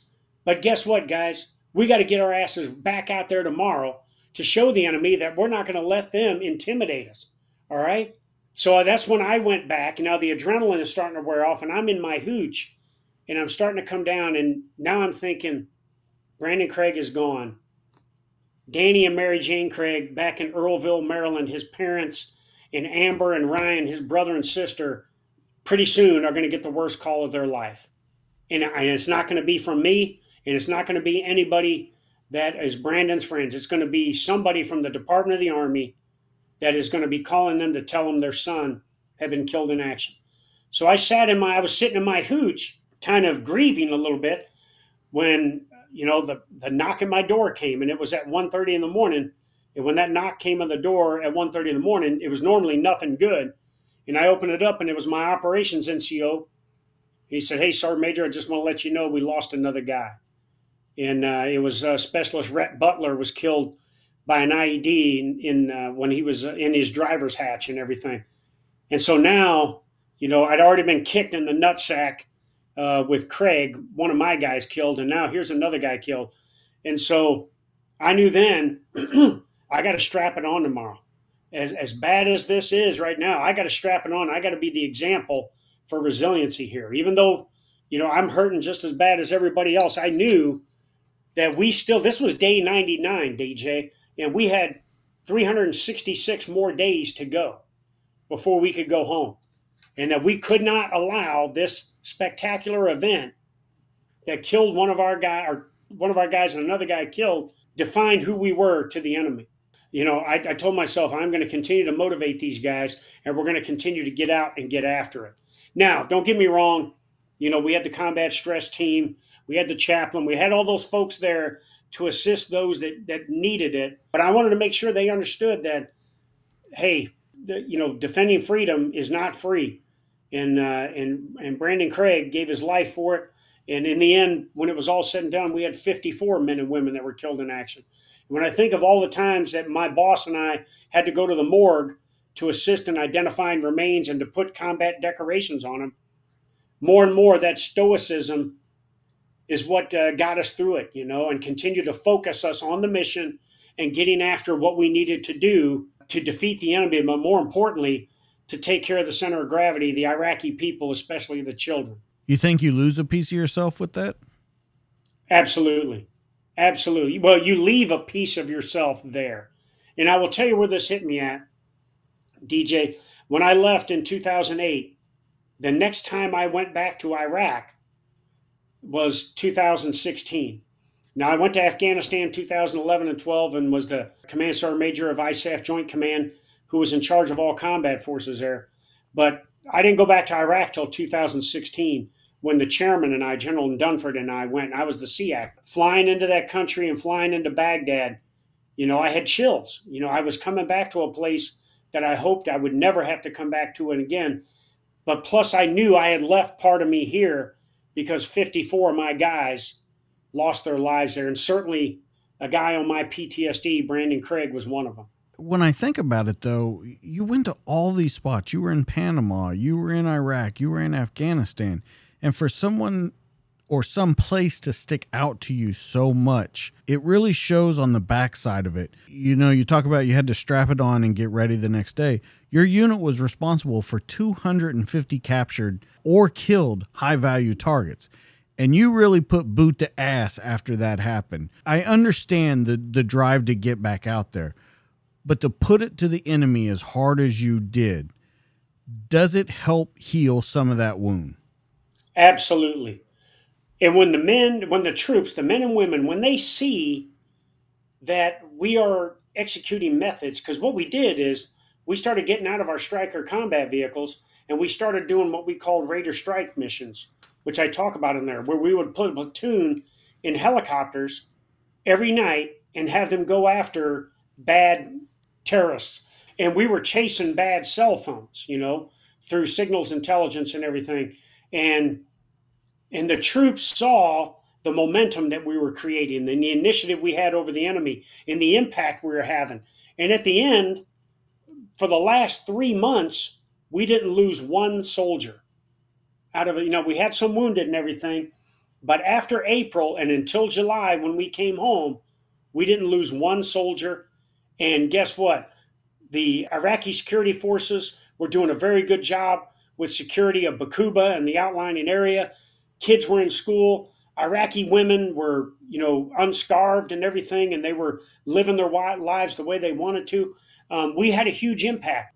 And that kind of stuff makes it all worthwhile when you see the impact you're having. And that absolutely helps to lessen the pain from losing good people in combat, even though you never lose that, but it helps ease it a little bit. I've said a lot in law enforcement. People can't understand until they've been there and done that. It's just not possible. Like, you can tell the stories and you can tell where you've been and what you've done, but until people can see it with their own eyes, they don't understand it.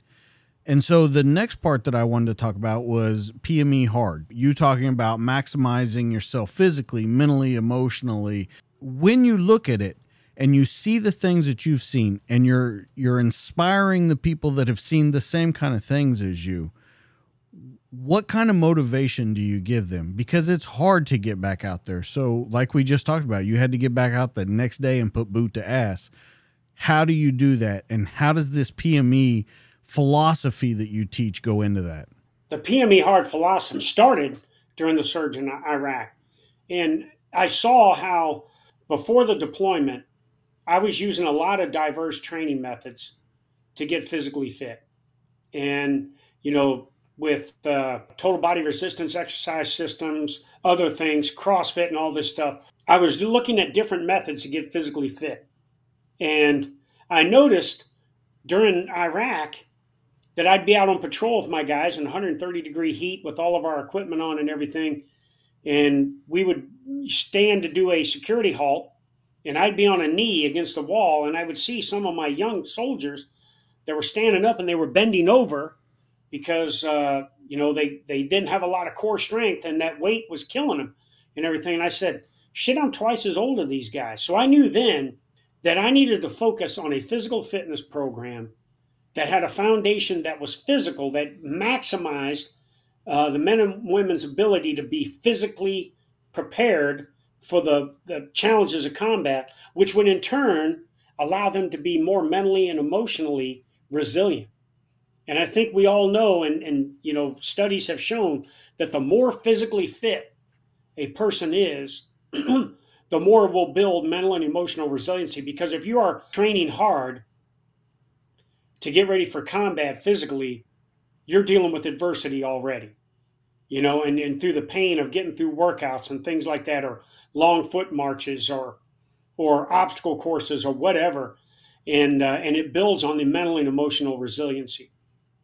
And the other thing was, because I knew the weather and the terrain were going to be issues as well, after when I started this program, that was even more important, that it wasn't just the enemy, the weather and the terrain have huge issues mentally and emotionally on troops. So that's why I started this program. And it all starts with a basis of being maximizing physical fitness that builds on mental and emotional resiliency. But then it also means that it's okay that if mentally and emotionally, Physically, if you're having challenges, you got a bad back or something, certainly you're going to go to the doctor and get checked out. Mentally and emotionally, we got to get it to that it's okay if something's not right, that it's okay to go see somebody. We're not going to hold it against you because you're not feeling right and everything. And so that was kind of the concept. And the reason I used hard is because when I saw the insidious enemies we were fighting in Iraq, and the ones, that I had been engaged in direct combat with, that you couldn't just be strong and you couldn't be tough. You had to be hard. You had to be the exact opposite of soft. And you had to have, stone-like resiliency about you. And I go back to 19 July, when we lost Craig, and then we lost Rhett Butler, and then it was a couple days later we lost another soldier and everything. Resiliency is all about being hard during hard times. The question that comes to mind with that then is, when you say it's all right if you're not all right, it's okay to seek out help. I think we can both agree, even in the position that you've been in, whether we're talking military, law enforcement, first responders, that approach was not the norm. No, it's not. When people seek help, they were thought of as weak. They were worried about losing their job, maybe their position. Why did it become so important to you? And that's how we're going to kind of grow into the SEAC and what you did there. Well, because I saw what the toll had on some, on my soldiers. And then when I saw our most elite special operations units creating this preservation of the force and fitness that gets after the total soldier, total warrior concept, and getting after mental and emotional kind of stuff and everything. And I said, if our most elite special operators are normalizing behavioral and mental health, then why aren't we doing it? Why is there still a stigma with us? And that's why I got on this kick about getting after that, because, if a guy or a gal is out in combat in the Hindu Kush in Afghanistan, and physically they're in pretty good shape, but their emotions and mentally they're kind of sideways and everything, they could potentially be a liability on the battlefield, left untreated. But with treatment and normalcy, they can still be an effective member of that team and be lethal and be ready and be victorious in combat if we give them the right level of treatment and everything. Just like if I've got a torn meniscus in my knee and I'm still humping up that Hindu Kush, all right, and all of a sudden we get ambushed and we've got to fire a maneuver and I can't run, I'm a liability potentially, okay? So that's the way I looked at it. And again, when I first started off with this, DJ, there was a lot of naysayers, like you were saying and everything, that people thought, oh, you're trying to give people, the easy way out. I said, no, I'm not. I'm trying to build the overall and have a holistic approach on being ready to fight and win. And that's physically, mentally, and emotionally. We've got to be at peak operating capability. Let's talk about a couple of the things. About a month ago, I did a show on mental health and the suicide epidemic that is just out of control. The guys that I had on, I had 2 Green Berets, 2 Navy SEALs, pretty high ranks on both of them. And a couple of the issues that we talked about were a problem that they had was when a soldier needs to get better and get back out into the fight, a big problem was medication. And one of the guys that we had on there, he had seizures. So they gave him a seizure medicine. And then to counteract that seizure medicine, because it made psychotic behaviors, they gave him this. And that made him tired. So they gave him this. And by the end, he was taking 6 medications to take that one seizure medication. I want to hear your thoughts on, is that a problem in the military? Is that a problem in veteran services? Is there an overprescription? Is there an over medication of the force? There definitely was through the formative years of the global war on terrorism. I mean, to the point that we were standing up pain management commands and everything to deal with physical and mental pain and everything. But then it started getting out of hand, the overprescriptions that you described. And next thing you know, you had service members on 12 different medications and everything. So we've gotten smarter about that now and looking for alternative methods to get after this, okay? And, one of the tenets of PME Hard that I use comes from the movie Shawshank Redemption, when Morgan Freeman said, get busy living or get busy dying. And so I think our active duty force is not over medicated as much. There's still some of those cases out there, but we've gotten better at alternative methods, neuromuscular health, and things like this to treat as opposed to medicate. But in the veteran community, I think it is still rampant. And I think, there's 20 million Americans that are veterans out there, and we have numerous ones that are extremely over medicated. But I will tell you this, DJ, we have a lot of veterans out there that aren't living healthy lives either. They're not exercising every day, and even if that's just walking, they're not doing anything productive. They've kind of lost purpose in everything, and that's when things start going downhill. And if you throw in self-medication along with drug and alcohol abuse and firearms, then it can be a very bad ending. So what I'm doing, I'm the national ambassador for the VFW, and I talk all the time is we got to get busy living instead of get busy dying, okay? It's okay to have our canteens at our VFW posts and have a beer and tell war stories, but if that is all we do there, then we are just giving people a reason to get busy dying, all right?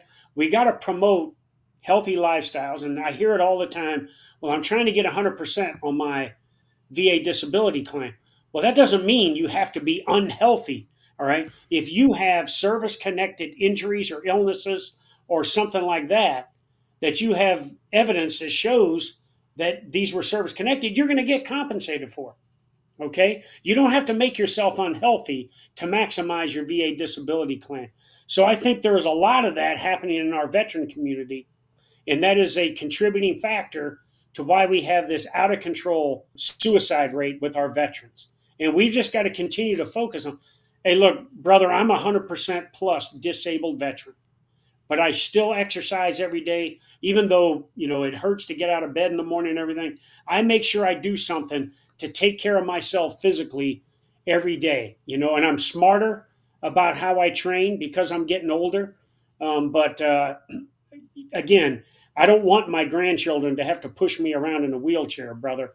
So, and again, I'm not passing judgment on anybody. I'm just saying that the more I take care of myself, the better husband, the better father, the better grandfather I'll be. And certainly with what I'm doing post-military life, the better asset I'll be to the organizations that I'm working for and with. Okay, so with all of that, let's talk about alternative therapies. There's physical fitness, there's red light therapy, there's cryotherapy. I would like to hear your thoughts on the secondary alternative therapies like the ketamine treatments, the stellate ganglion block, all of these different things.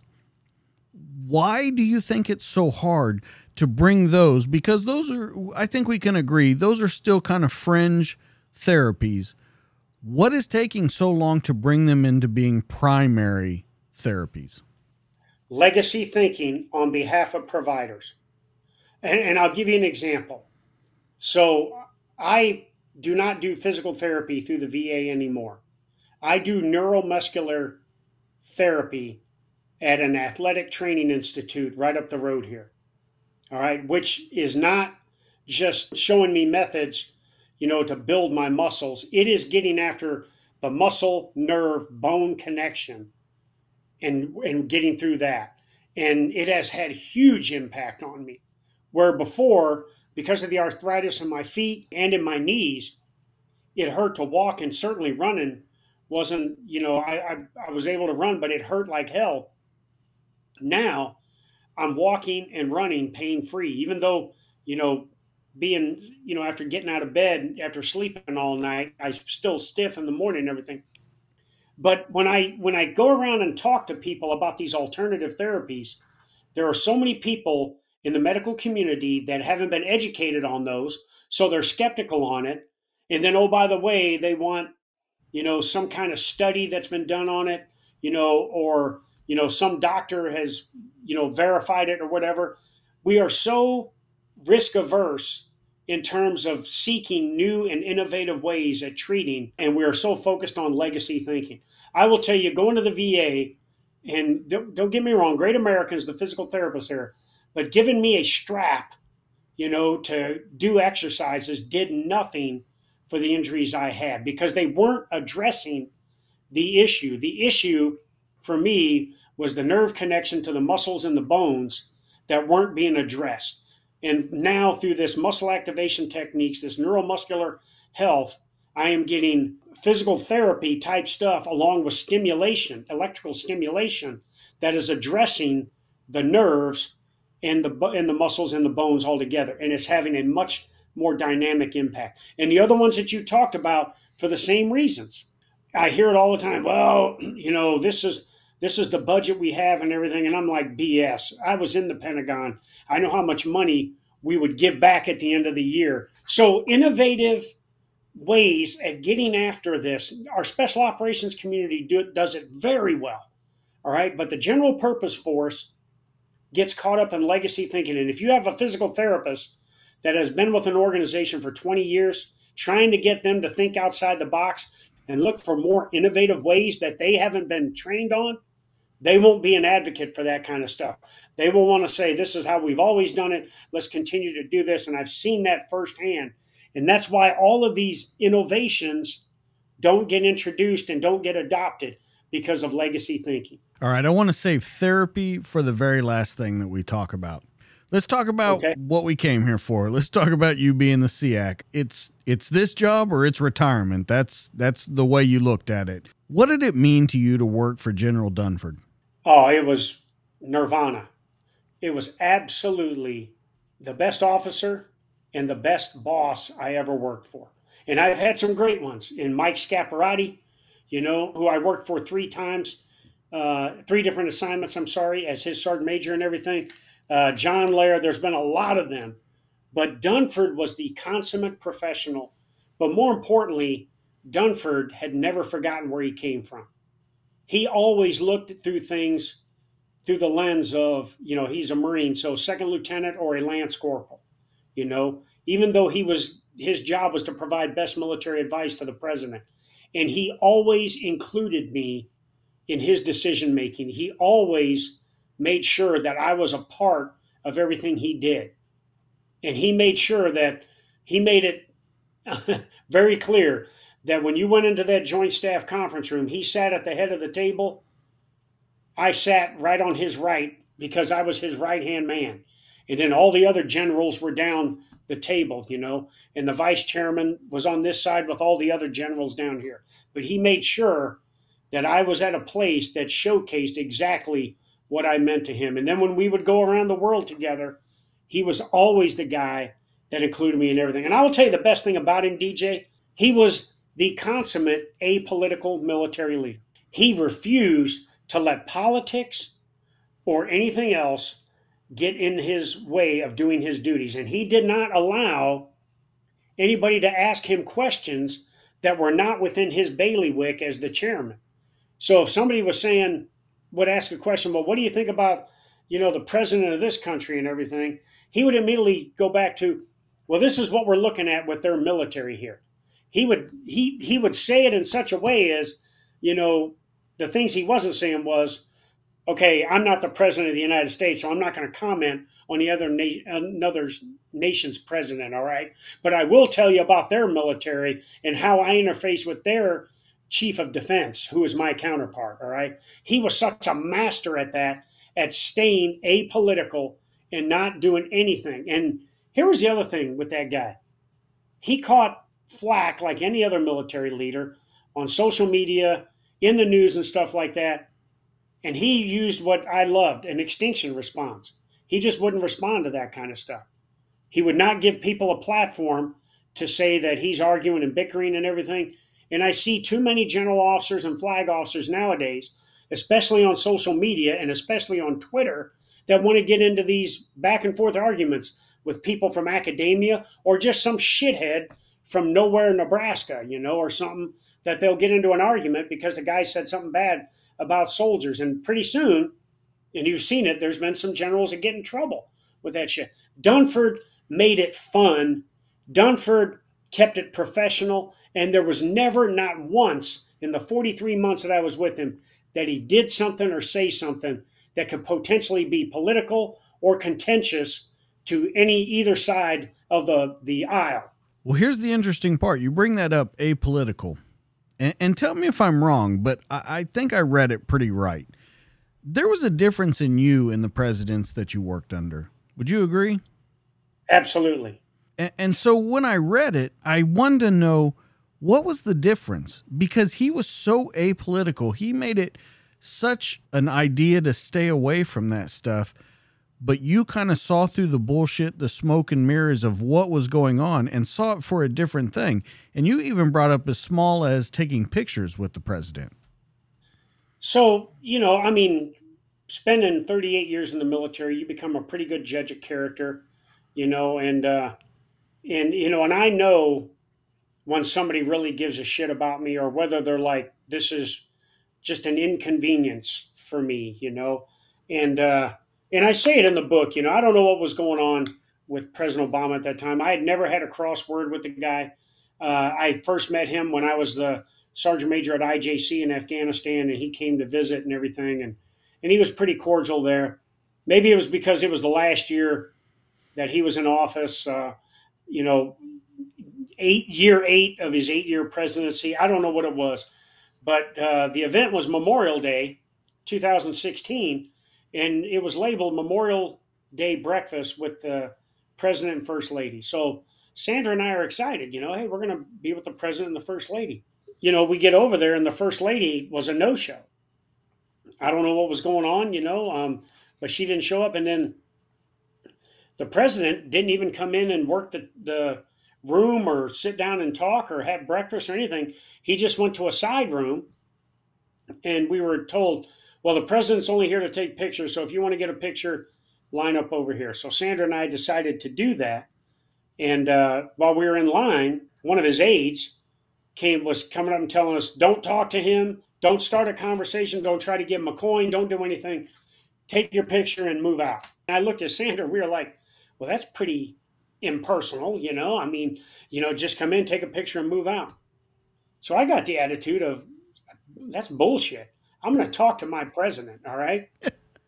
And again, he had no idea who I was. Never once in all the times, the events that I went to that 1 year under him, did he even recognize me as the SEAC or whatever, you know? We go back there and you know, we shake hands with him, get ready to take a picture. And I said, yeah, I just want you to know I'm General Dunford's Sergeant Major. And he goes, well, Joe Dunford's a great man. He kept talking about Dunford.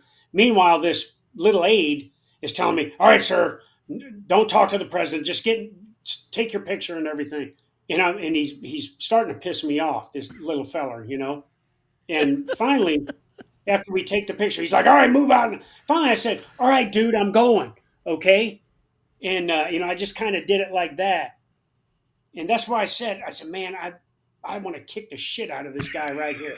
And that's why I say in the book, that aide will never know how close he came to getting a West End Davenport ass beaten right there in front of the president of the United States, because he was such a prick, you know.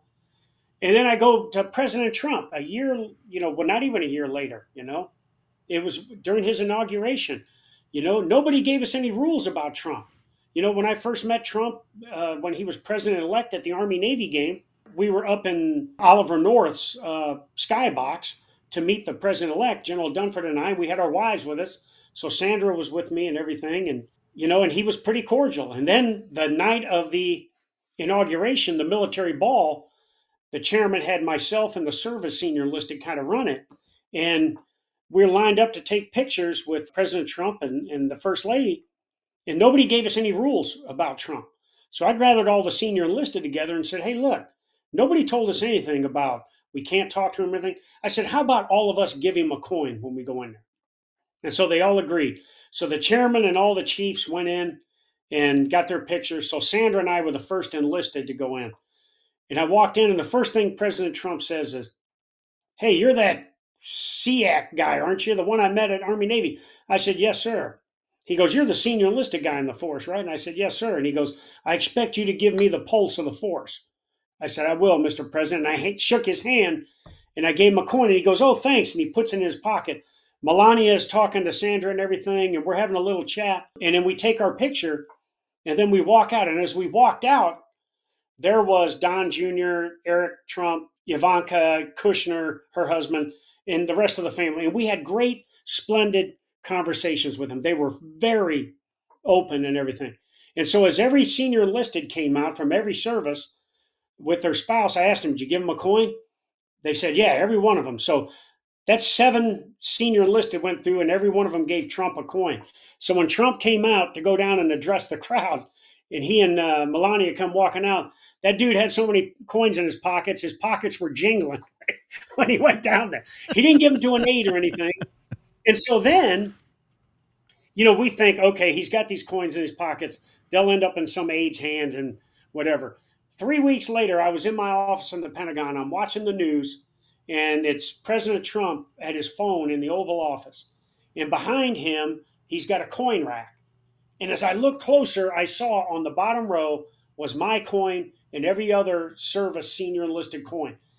The first coins he got as President of the United States was from me and the service senior enlisted, and he was so proud of it. He got a coin rack, and those were the coins on the bottom row there. I said, now that's class right there. He truly gave a shit. There wasn't any of this just, smoke and mirrors or anything like that. And that's the first thing that told me, okay, I can respect this guy, because and every time we would go to an event at the White House, he would go out of his way to come and shake my hand, and, whether it was the Commander-in-Chief trophy presentation to the winning, military academy football team or whatever, he would come to the audience and shake hands, and he would always come up to me, hey, SEAC, how you doing, and everything. So that had a huge impact on me because it showed respect, I mean, you can imagine, especially a guy like me, when I got some aide yelling at my ear, shut up, just move out, and everything. And the president, is just allowing this guy to do that. And I'm like, well, shit, is this how things happen over here? I mean, thankfully, I never had to go back, because I probably would have kicked the shit out of a few people. So. I want to tell you, first off, your Trump voice impression, spot on. Let's talk about a couple of the bad things that happened when you were in SEAC. This is where emotions truly kind of started flaring up. I want to read you a passage out of there, and then we can talk about it. This, of course, is the E-Tool incident. It says, U.S. forces are under orders to defeat ISIS. So they have 2 options. They can surrender or die. If they choose to surrender, we will safeguard them to their detainee holding facility, provide them chow, a cot, and due process. If they choose not to surrender, then we will kill them with extreme prejudice, either through our partnered security forces, dropping bombs on them, shooting them in the face, or beating them to death with our entrenching tools. Either way, it is their decision. It's a fantastic speech, first off. Number 2, when you saw the flack and the blowback that you got from it, were you worried? Were you concerned? I'm not talking about if you would be in trouble. Were you concerned that this is our job? This is what I've dedicated 30 years of my life to, and we're talking about it as a party joke? 2 things. So when I got sworn in as the SEAC, retired General Martin Dempsey, who was former chairman, told me that I had to give this SEAC job irreversible momentum. So, and then Dunford, telling me the troops would tell him whether I was doing a good job or not. He said, I have to showcase to the troops who I am. And, when you're the sergeant major of the Army or the other service, you have Title 10 authority. You can do uniform changes. You can do tangible stuff. As the SEAC, because the chairman focus is best military advice to the president, along with the Secretary of Defense, that, I didn't have any authority. So all I had was the art of influence, the art of inspiration, the art of leadership that had to showcase to the force on who I was and what I was. And one of the first meetings I went after getting sworn in, I went to the White House, and this doesn't happen very often, but I went to a deputy subcommittee group meeting that was about different ways to prevent people from joining terrorist organizations like ISIS. And this one staffer there, I was having a conversation, said, and I still laugh to this day, she says, well, maybe if we give them jobs, they won't want to be terrorists. And I thought to myself, this is what's wrong right here. We don't understand. We think that these terrorists in Syria, Iraq, Afghanistan are driven by poverty. Some of them are, don't get me wrong, but the vast majority, the overwhelming majority, are drawn by radical ideology. And until we address the radical ideology, we're still going to get after it. So the point was, and my point to her was, if we give them a job or we give them money, they're going to find more innovative ways to kill us and to kill innocent people. And so then, as I continued on getting, educated on my first year there, I was a little concerned that we in Washington, D.C. truly weren't understanding the challenges that our troops faced in Syria, Iraq, Afghanistan, Somalia, Yemen, Libya, Niger, and places like that. And when Mattis came in January of 2017, first thing he said to me was, Sergeant Major, we're not going to talk about defeating our enemies. We are going to annihilate them.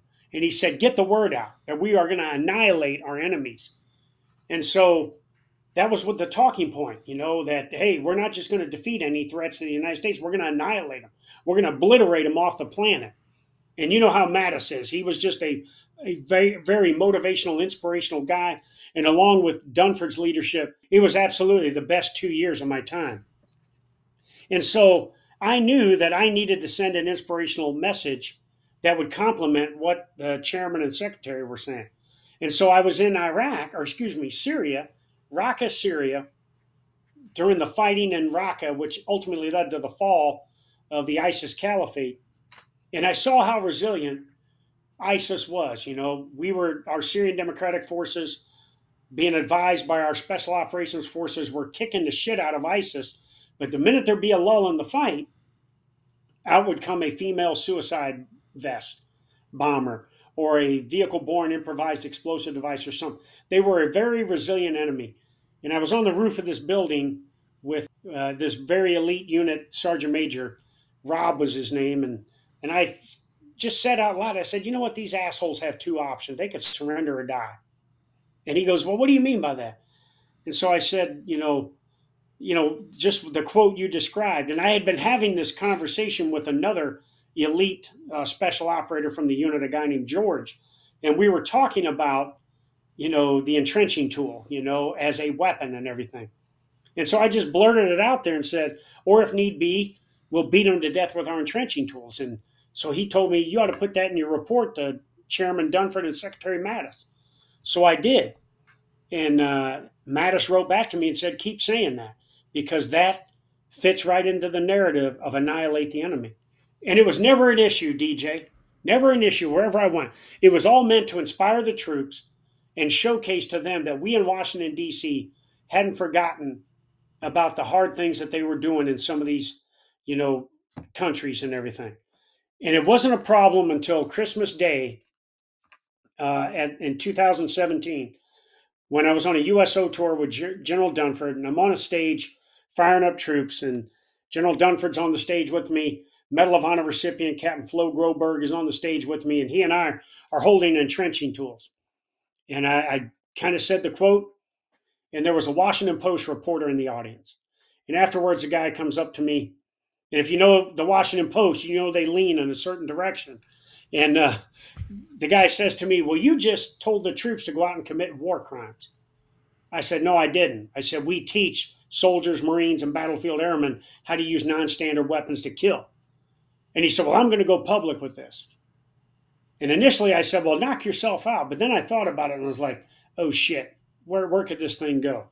So I called up my trusty public affairs advisor, now Master Sergeant retired Rob Couture, and I said, Rob, got an issue. This Washington Post reporter said this. What should we do? And he said, let's beat him to the punch. So he had me send him a photo from the chairman's photographer of me holding an entrenching tool with the troops, talking to him. And he put the quote with the picture, and he put it all over social media. And we did it just to show that this Washington Post reporter couldn't sensationalize my comments. Well, those posts went viral. I mean, all over the world. The good thing was the troops loved it. They saw the video of me saying this. They saw my words and everything. And I was getting messages from around the world saying thank you. The French media, the German media, all kinds of international media picked it up and everything. Hell, the Stars and Stripes put me on the cover of it saying top NCO gives ISIS ultimatum and everything. And ISIS even started talking smack to me on their French propaganda webpage. So we started talking smack back to them. But in the end, Washington, D.C., when I got back, wasn't from that overseas trip, wasn't as friendly as it was before. And that's when the comments started coming out. Hey, since when do enlisted talk like that, and you're supposed to be seen and not heard and all this stuff. In the end, DJ, General Dunford and Secretary Mattis never had a problem with what I said. Never once did they come to me and say, I don't want you to say that or anything. And then people started telling me, you need to walk this back. And I said, I'm not walking it back, okay? I'm not apologizing for anything. I said, if you got a problem, that 4-star general down there, go talk to him, or that Secretary of Defense upstairs, because I am echoing their comments. But then, that, like I said, all of a sudden things weren't the same. And then I could tell that people were looking to either bring me down a notch or do something to me. And that's when I end up getting suspended. Well, and I think that goes to my point and kind of my question when I said, were you worried after you said it and you hear that this happens in this incident or investigate, whatever you want to call it? Were you worried that you had spent your whole life portraying this life, doing this, and people were undermining it? Because, I mean, let's be real. That's what they were doing. They were undermining you. They were undermining the position, and they were undermining our stance in the world. Yeah, but, the bottom line, DJ, what made it worth it is the troops loved it. And it motivated the troops and inspired the troops.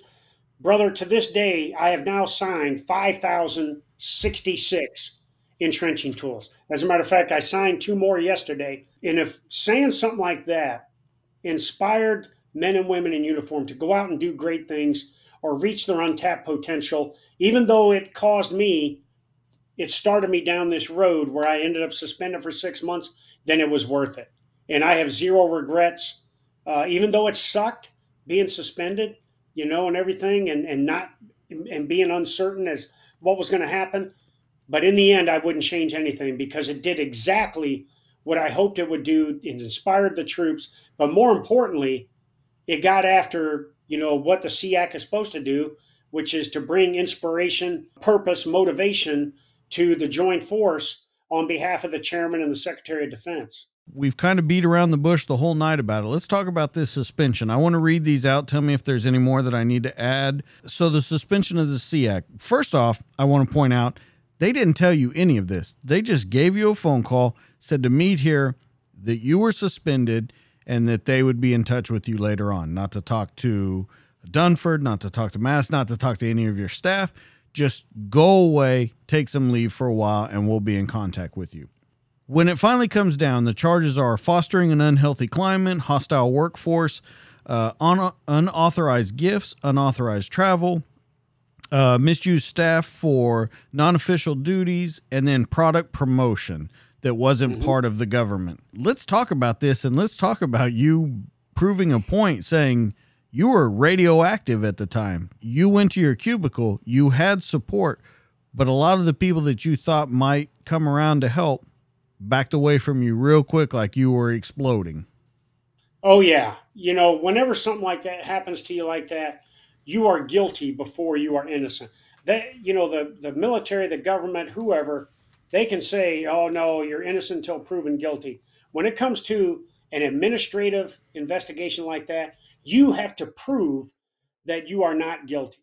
And in that case, at that level, they went through me with a fine-tooth comb.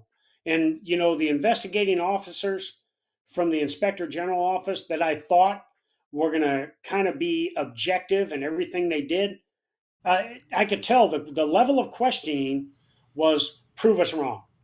Prove this wrong. Okay? Prove this wrong. And they'll say, no, we're being objective and you are innocent until proven guilty. I think, in my opinion, it's all bullshit.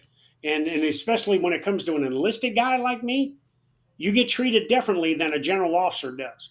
All right. So when I went through this process, I was not going to give the bastard or bastards that filed the complaint against me to get the satisfaction. And so I was hanging it out. I was doing PT every day, coming into that cubicle every day. But I would walk down that hallway, and people that I would thought were my friends, they used to say hi to me all the time, or at least I had a professional relationship with. All of a sudden, it was like they were walking down the hallway. Ooh, look at that nice art on the wall. I never knew it was there and everything.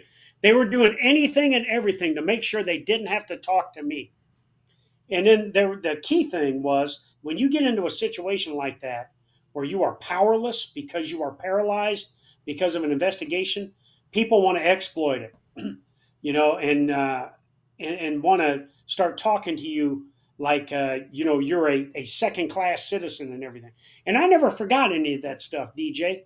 I said, okay, mental note, I got it, because I was confident I was coming back, because I knew that a lot of this was bullshit, and it was one guy that was a 60 percenter, a mediocre performer who didn't like that I was, trying to get them to up their game.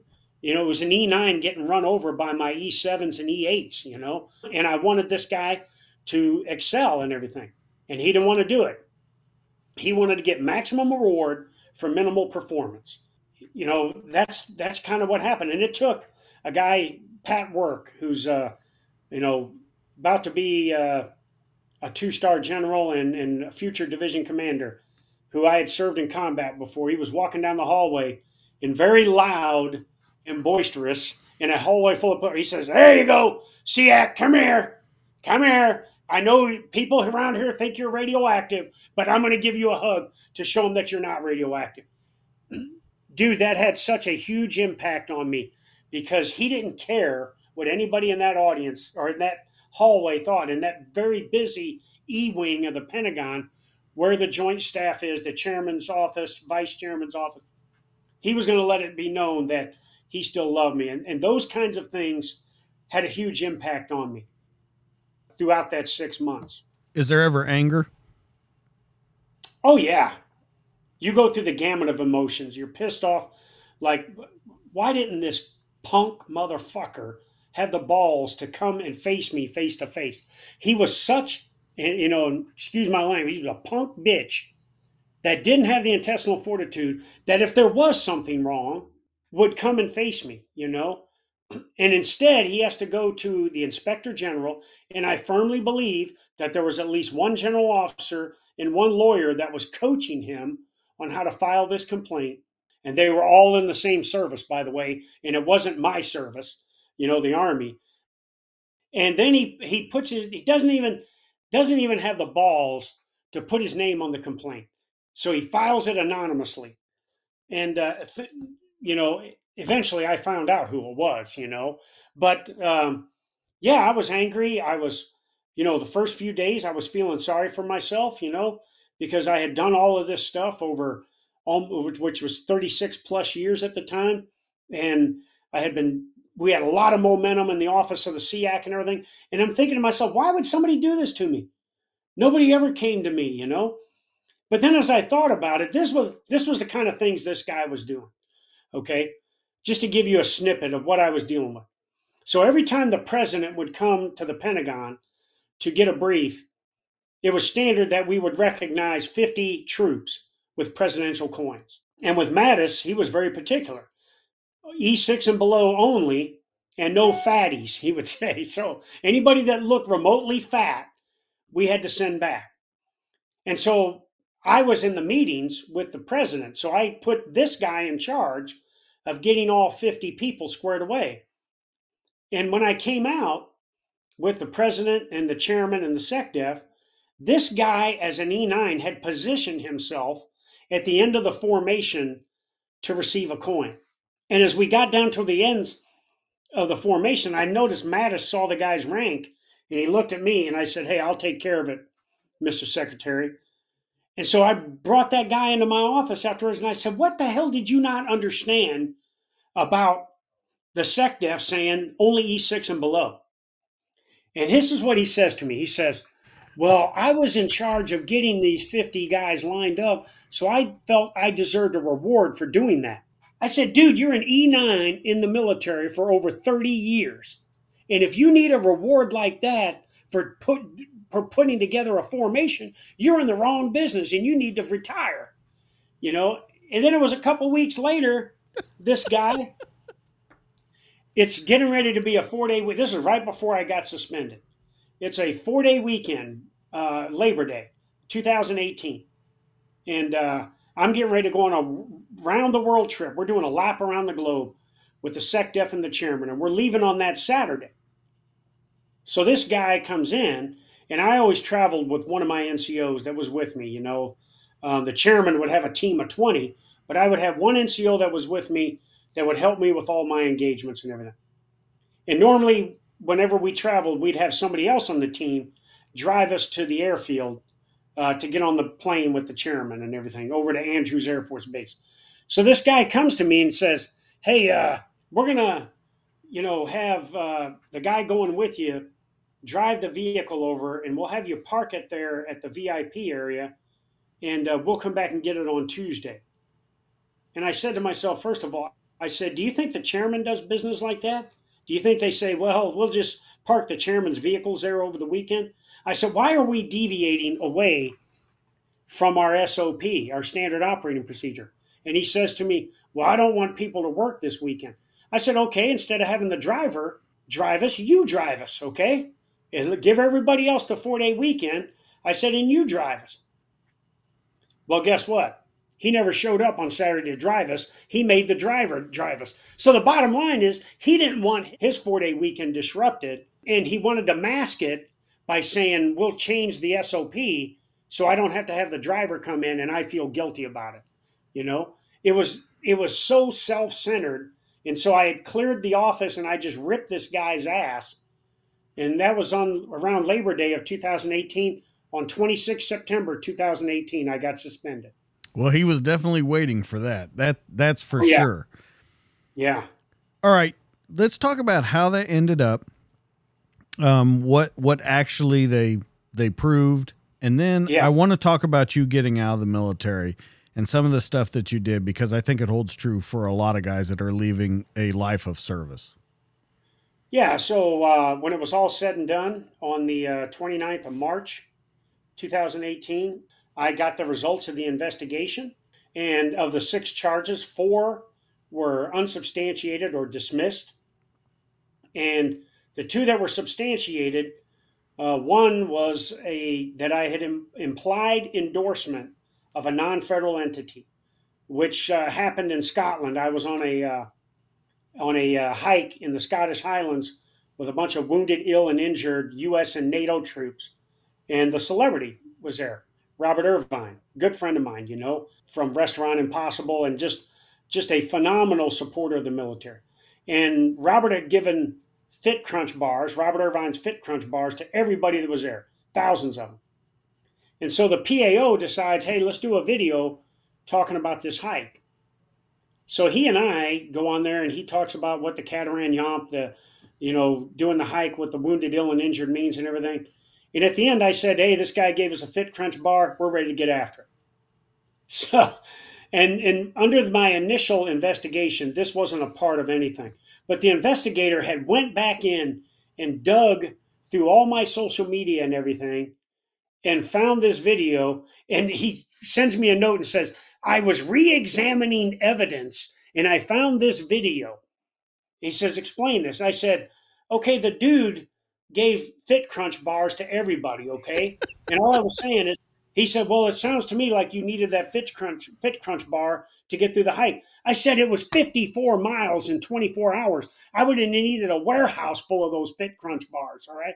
Anyways, they substantiated that. And then, I would buy chow for my staff, or one of my staff would go to the store and say, hey, do you want anything, SEAC? And I would say, hey, here's $20. Get something for me, get something for you, get something for anybody else. And then when he would come back, I'd tell him to keep the change and everything. It was inappropriate use of staff. So I said, okay, I'm guilty on both accounts. I acknowledge that I'm guilty. So when I went in to get my adjudication with the chairman, he wrote me a general officer memorandum of record saying, hey, you were found guilty of these 2 charges. But what he wrote in there was, you are reprimanded for these 2 actions. This reprimand will be filed in your local file, and when I relinquish duties as the chairman, will be destroyed. So the bottom line is, he wrote me a counseling statement and said, hey, don't do it again. And I was reinstated and told to go back to work. So all of this sensationalization that started with me calling out our enemies and everything, that took us down this road of what I call professional jealousy by others, and had me for 6 months sitting on my ass. And in the end, I get a little counseling statement. I get put back to work. And I finished out my year plus as the SEAC. So that was the adjudication of it. And you know something, DJ? When I left the chairman's office that day and was finally able to go back into my own office after 6 months, I said, I'm not going to change my leadership style at all.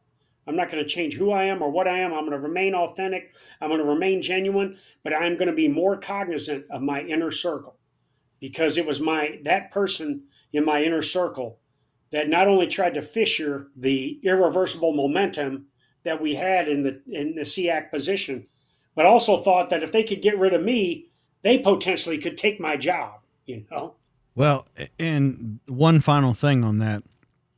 People should understand, too, that not only did you have to watch who your inner circle was, with what they did in dismantling your office, you had to rebuild your entire inner circle.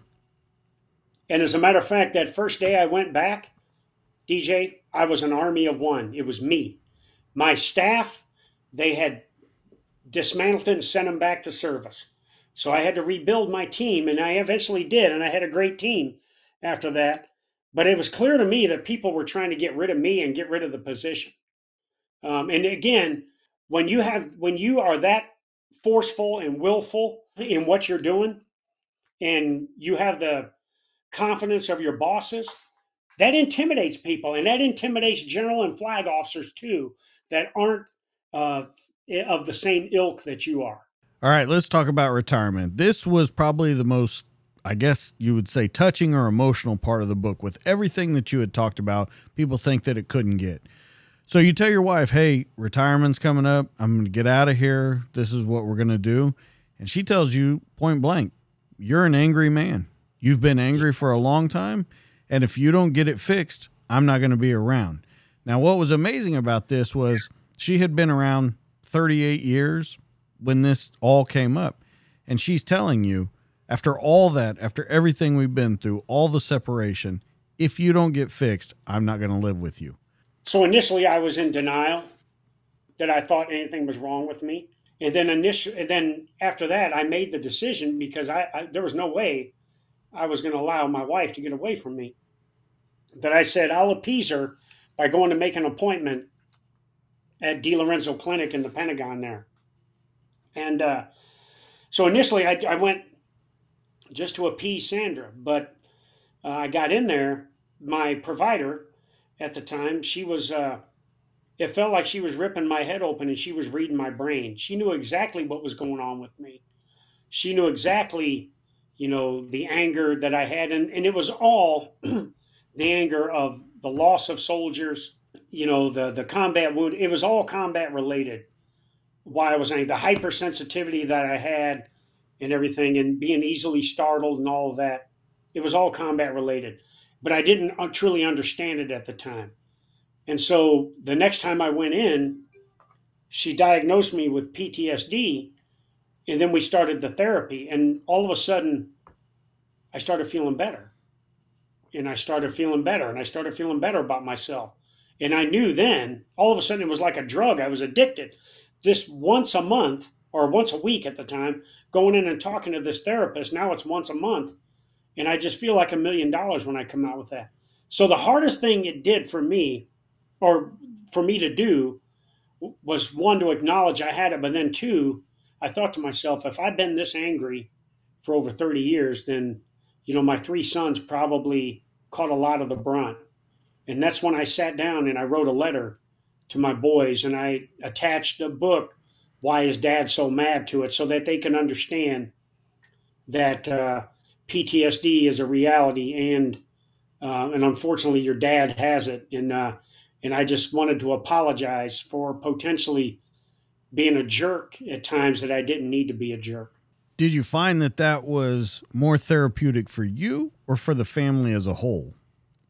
I think all of us, for both of us, that I acknowledged that there was something wrong with me, and I had accepted it, and then I had expressed this to my sons. It had a huge impact on me and my wife. And she knew that okay, he's getting after this, and we're going to be better. When you look back over everything, is there anything that you regret? I don't think so. I wish I could have been more patient and tolerant at times with people. I've always had a sense of purpose, a sense of urgency, and in aggressiveness at accomplishing missions and getting the job done and everything. And there's nothing wrong with that. But I think at times that caused me not to be as patient and tolerant as I could with some of my subordinates who were trying hard, but they just, whether it was lack of talent or not understanding, weren't getting after it or grasping it the way I was hoping they would. And it caused me to kind of treat them, a little harsher than I should have. So if I have any regrets, it's that I wish at times I could have been more patient and tolerant. I prided myself on being the example that I expected out of others, and I was harder on myself. And to this day, I'm harder on myself than I ever will be hard on one of my kids, grandkids, or friends, or anybody that I work with. And I think that's the key to being a successful leader, is that you hold yourself to a higher standard than you do your subordinates. And if you're doing that the right way, then you're leading through your example, and you've got the right amount of presence.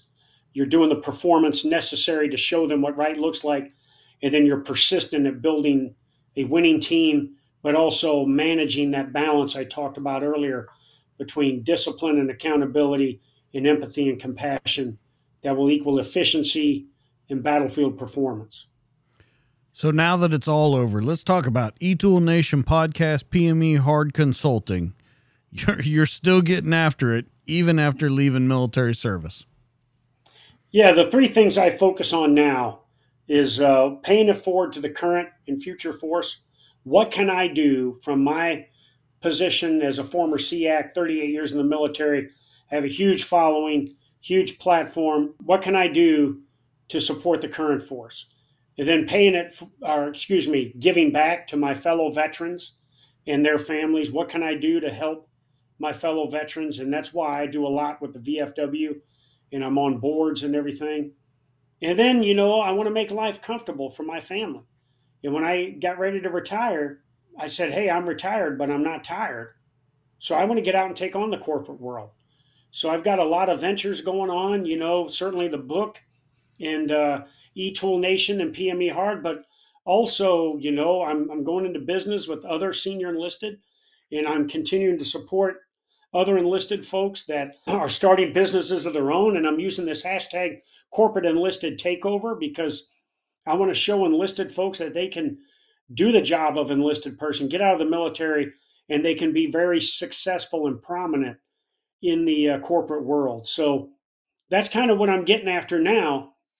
It's all about giving back and paying it forward, but it's also taking care of myself and building a future for my grandchildren that my wife and I didn't have as we were growing up. Yeah, you're working with Ryan over on eTool Nation. Great guy. He's doing some fantastic work all over the world. Really, really still giving back. Where can everybody find you? Because I really want them to hear your story, because I think, one, the rank that you had, a lot of people don't know about that rank. It's a very unknown job, and it's a very thankless job for what you did for as long as you did it. So where can people find you, find out more about you, and where can they get a hold of this book? So they can go to pmehard.com and find out about me and my business, and also order the book. And they can order, I sell apparel as well for eTool Nation and my book, Surrender or Die. They can order a signed eTool if they want. They can also find the book on Amazon. Hard copy, paperback, and ebook is available right now. Working on the audiobook through this summer and everything. But also, I'm on social media. There's a lot of fake John Wayne Troxells out there on social media, so you got to be careful. But I have verified accounts on Facebook and Instagram. Instagram is at JWTrox. Facebook is John Wayne Troxell with the blue check mark. I'm also on Twitter at PME Hard Trox, and I'm also on LinkedIn, verified on LinkedIn as well. John Troxell is my name there. They can find me there, and I try to talk about and showcase what I'm doing. I spend a lot of time with the troops, and so I continue to showcase what I'm doing and getting after it so I can continue to try and inspire people to go out and do better or do great things, especially if they are a veteran and post-military life. I want to inspire them to go out and do great things with their life as they've made their transition. All right, this is it. Any advice you want to give to people that are thinking about joining the military, people that think about retirement maybe a little too early, or people that just want to know how they should continue on with life through all these obstacles that we talk about that present themselves every day? So you have to have a positive approach to everything you do, and you've got to be a champion, not a victim. That means you've got to strive for excellence, and if there's something wrong that needs fixed, you got to champion a solution to it. Don't fall prey and be a victim and say, "Oh, woe is me," and all of this. You got to be a champion. And I will tell you this: dream big. What do you want to do in this world? Dream big. But you got to set lofty and attainable goals that you can accomplish based off of who you are, what skills you have, and stuff like that. Then visualize every day getting after those goals, the necessary steps you have to go through to reach that goal. And if you do all of that, then all you have to do is actualize it and go out and get it done. And that's what I recommend for a recipe for being successful in the military, successful in business, but most importantly, successful in life. So get after it and enjoy the ride along the way. Well, I got to tell you, 38 years, we covered as much as we could. I think we got a lot of it done. Guys, you know where you can find John, but let's talk about where you can find me. As always, you can find me on Instagram at the DTD_podcast. You can find me on Facebook at the DTD podcast, and you can find me on YouTube where all these conversations are in video form at the DTD podcast. But your one-stop shop is going to be dtdpodcast.net. John, he's going to have his own page on there. It's got pictures of him that he sent to me. It's got where you can find the book. It's got where you can hook up with eTool Nation, PME Hard Consulting, everything that you need to know about him. That's your one-stop shop. You go to his episode and click on anything you like. Now that you know everywhere you can find me, let's talk about my amazing sponsors, Mac Belts and Police Coffee. Now, we all know that nothing stands up to wear and tear like a good leather belt. If you're looking for the toughest leather belt on earth, then you've come to the right place, Mac Belts. They're handcrafted in the USA by veterans who are serious about their craft. If you're looking for a belt that's tough enough for your active lifestyle and helps support those who've given so much to our country, look no further than Mac Belts. It's the toughest belt on the planet. Right now, they have a 25% off summer clearance sale going on. Let's talk about one of their belts, the Governor. It's laser cut from premium synthetic polymer with an impressive break strength of 1,500 pounds. It's got a 1.5-inch width, and it's handmade right here in the USA by SOF veterans. Now, we all know Mac that runs the company is a retired Navy SEAL, and Mac Belts is the highest caliber of American craftsmanship and also positively impact their military charity partners.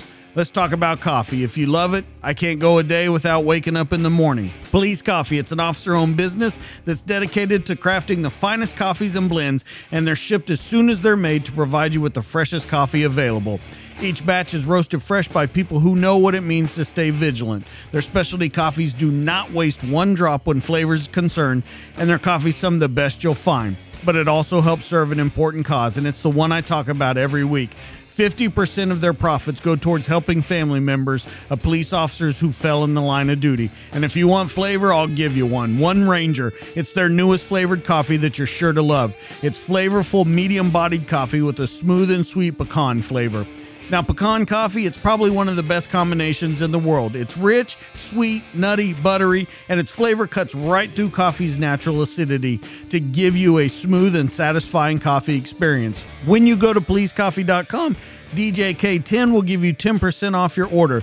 Make sure you check out our sponsors, Mac Belts and Police Coffee. MacBelts.com, PoliceCoffee.com. Guys, that's going to be it for this week. That's John. I'm DJ. This has been the show. Catch us on the next one. We'll see you later. We're out of here. Oh.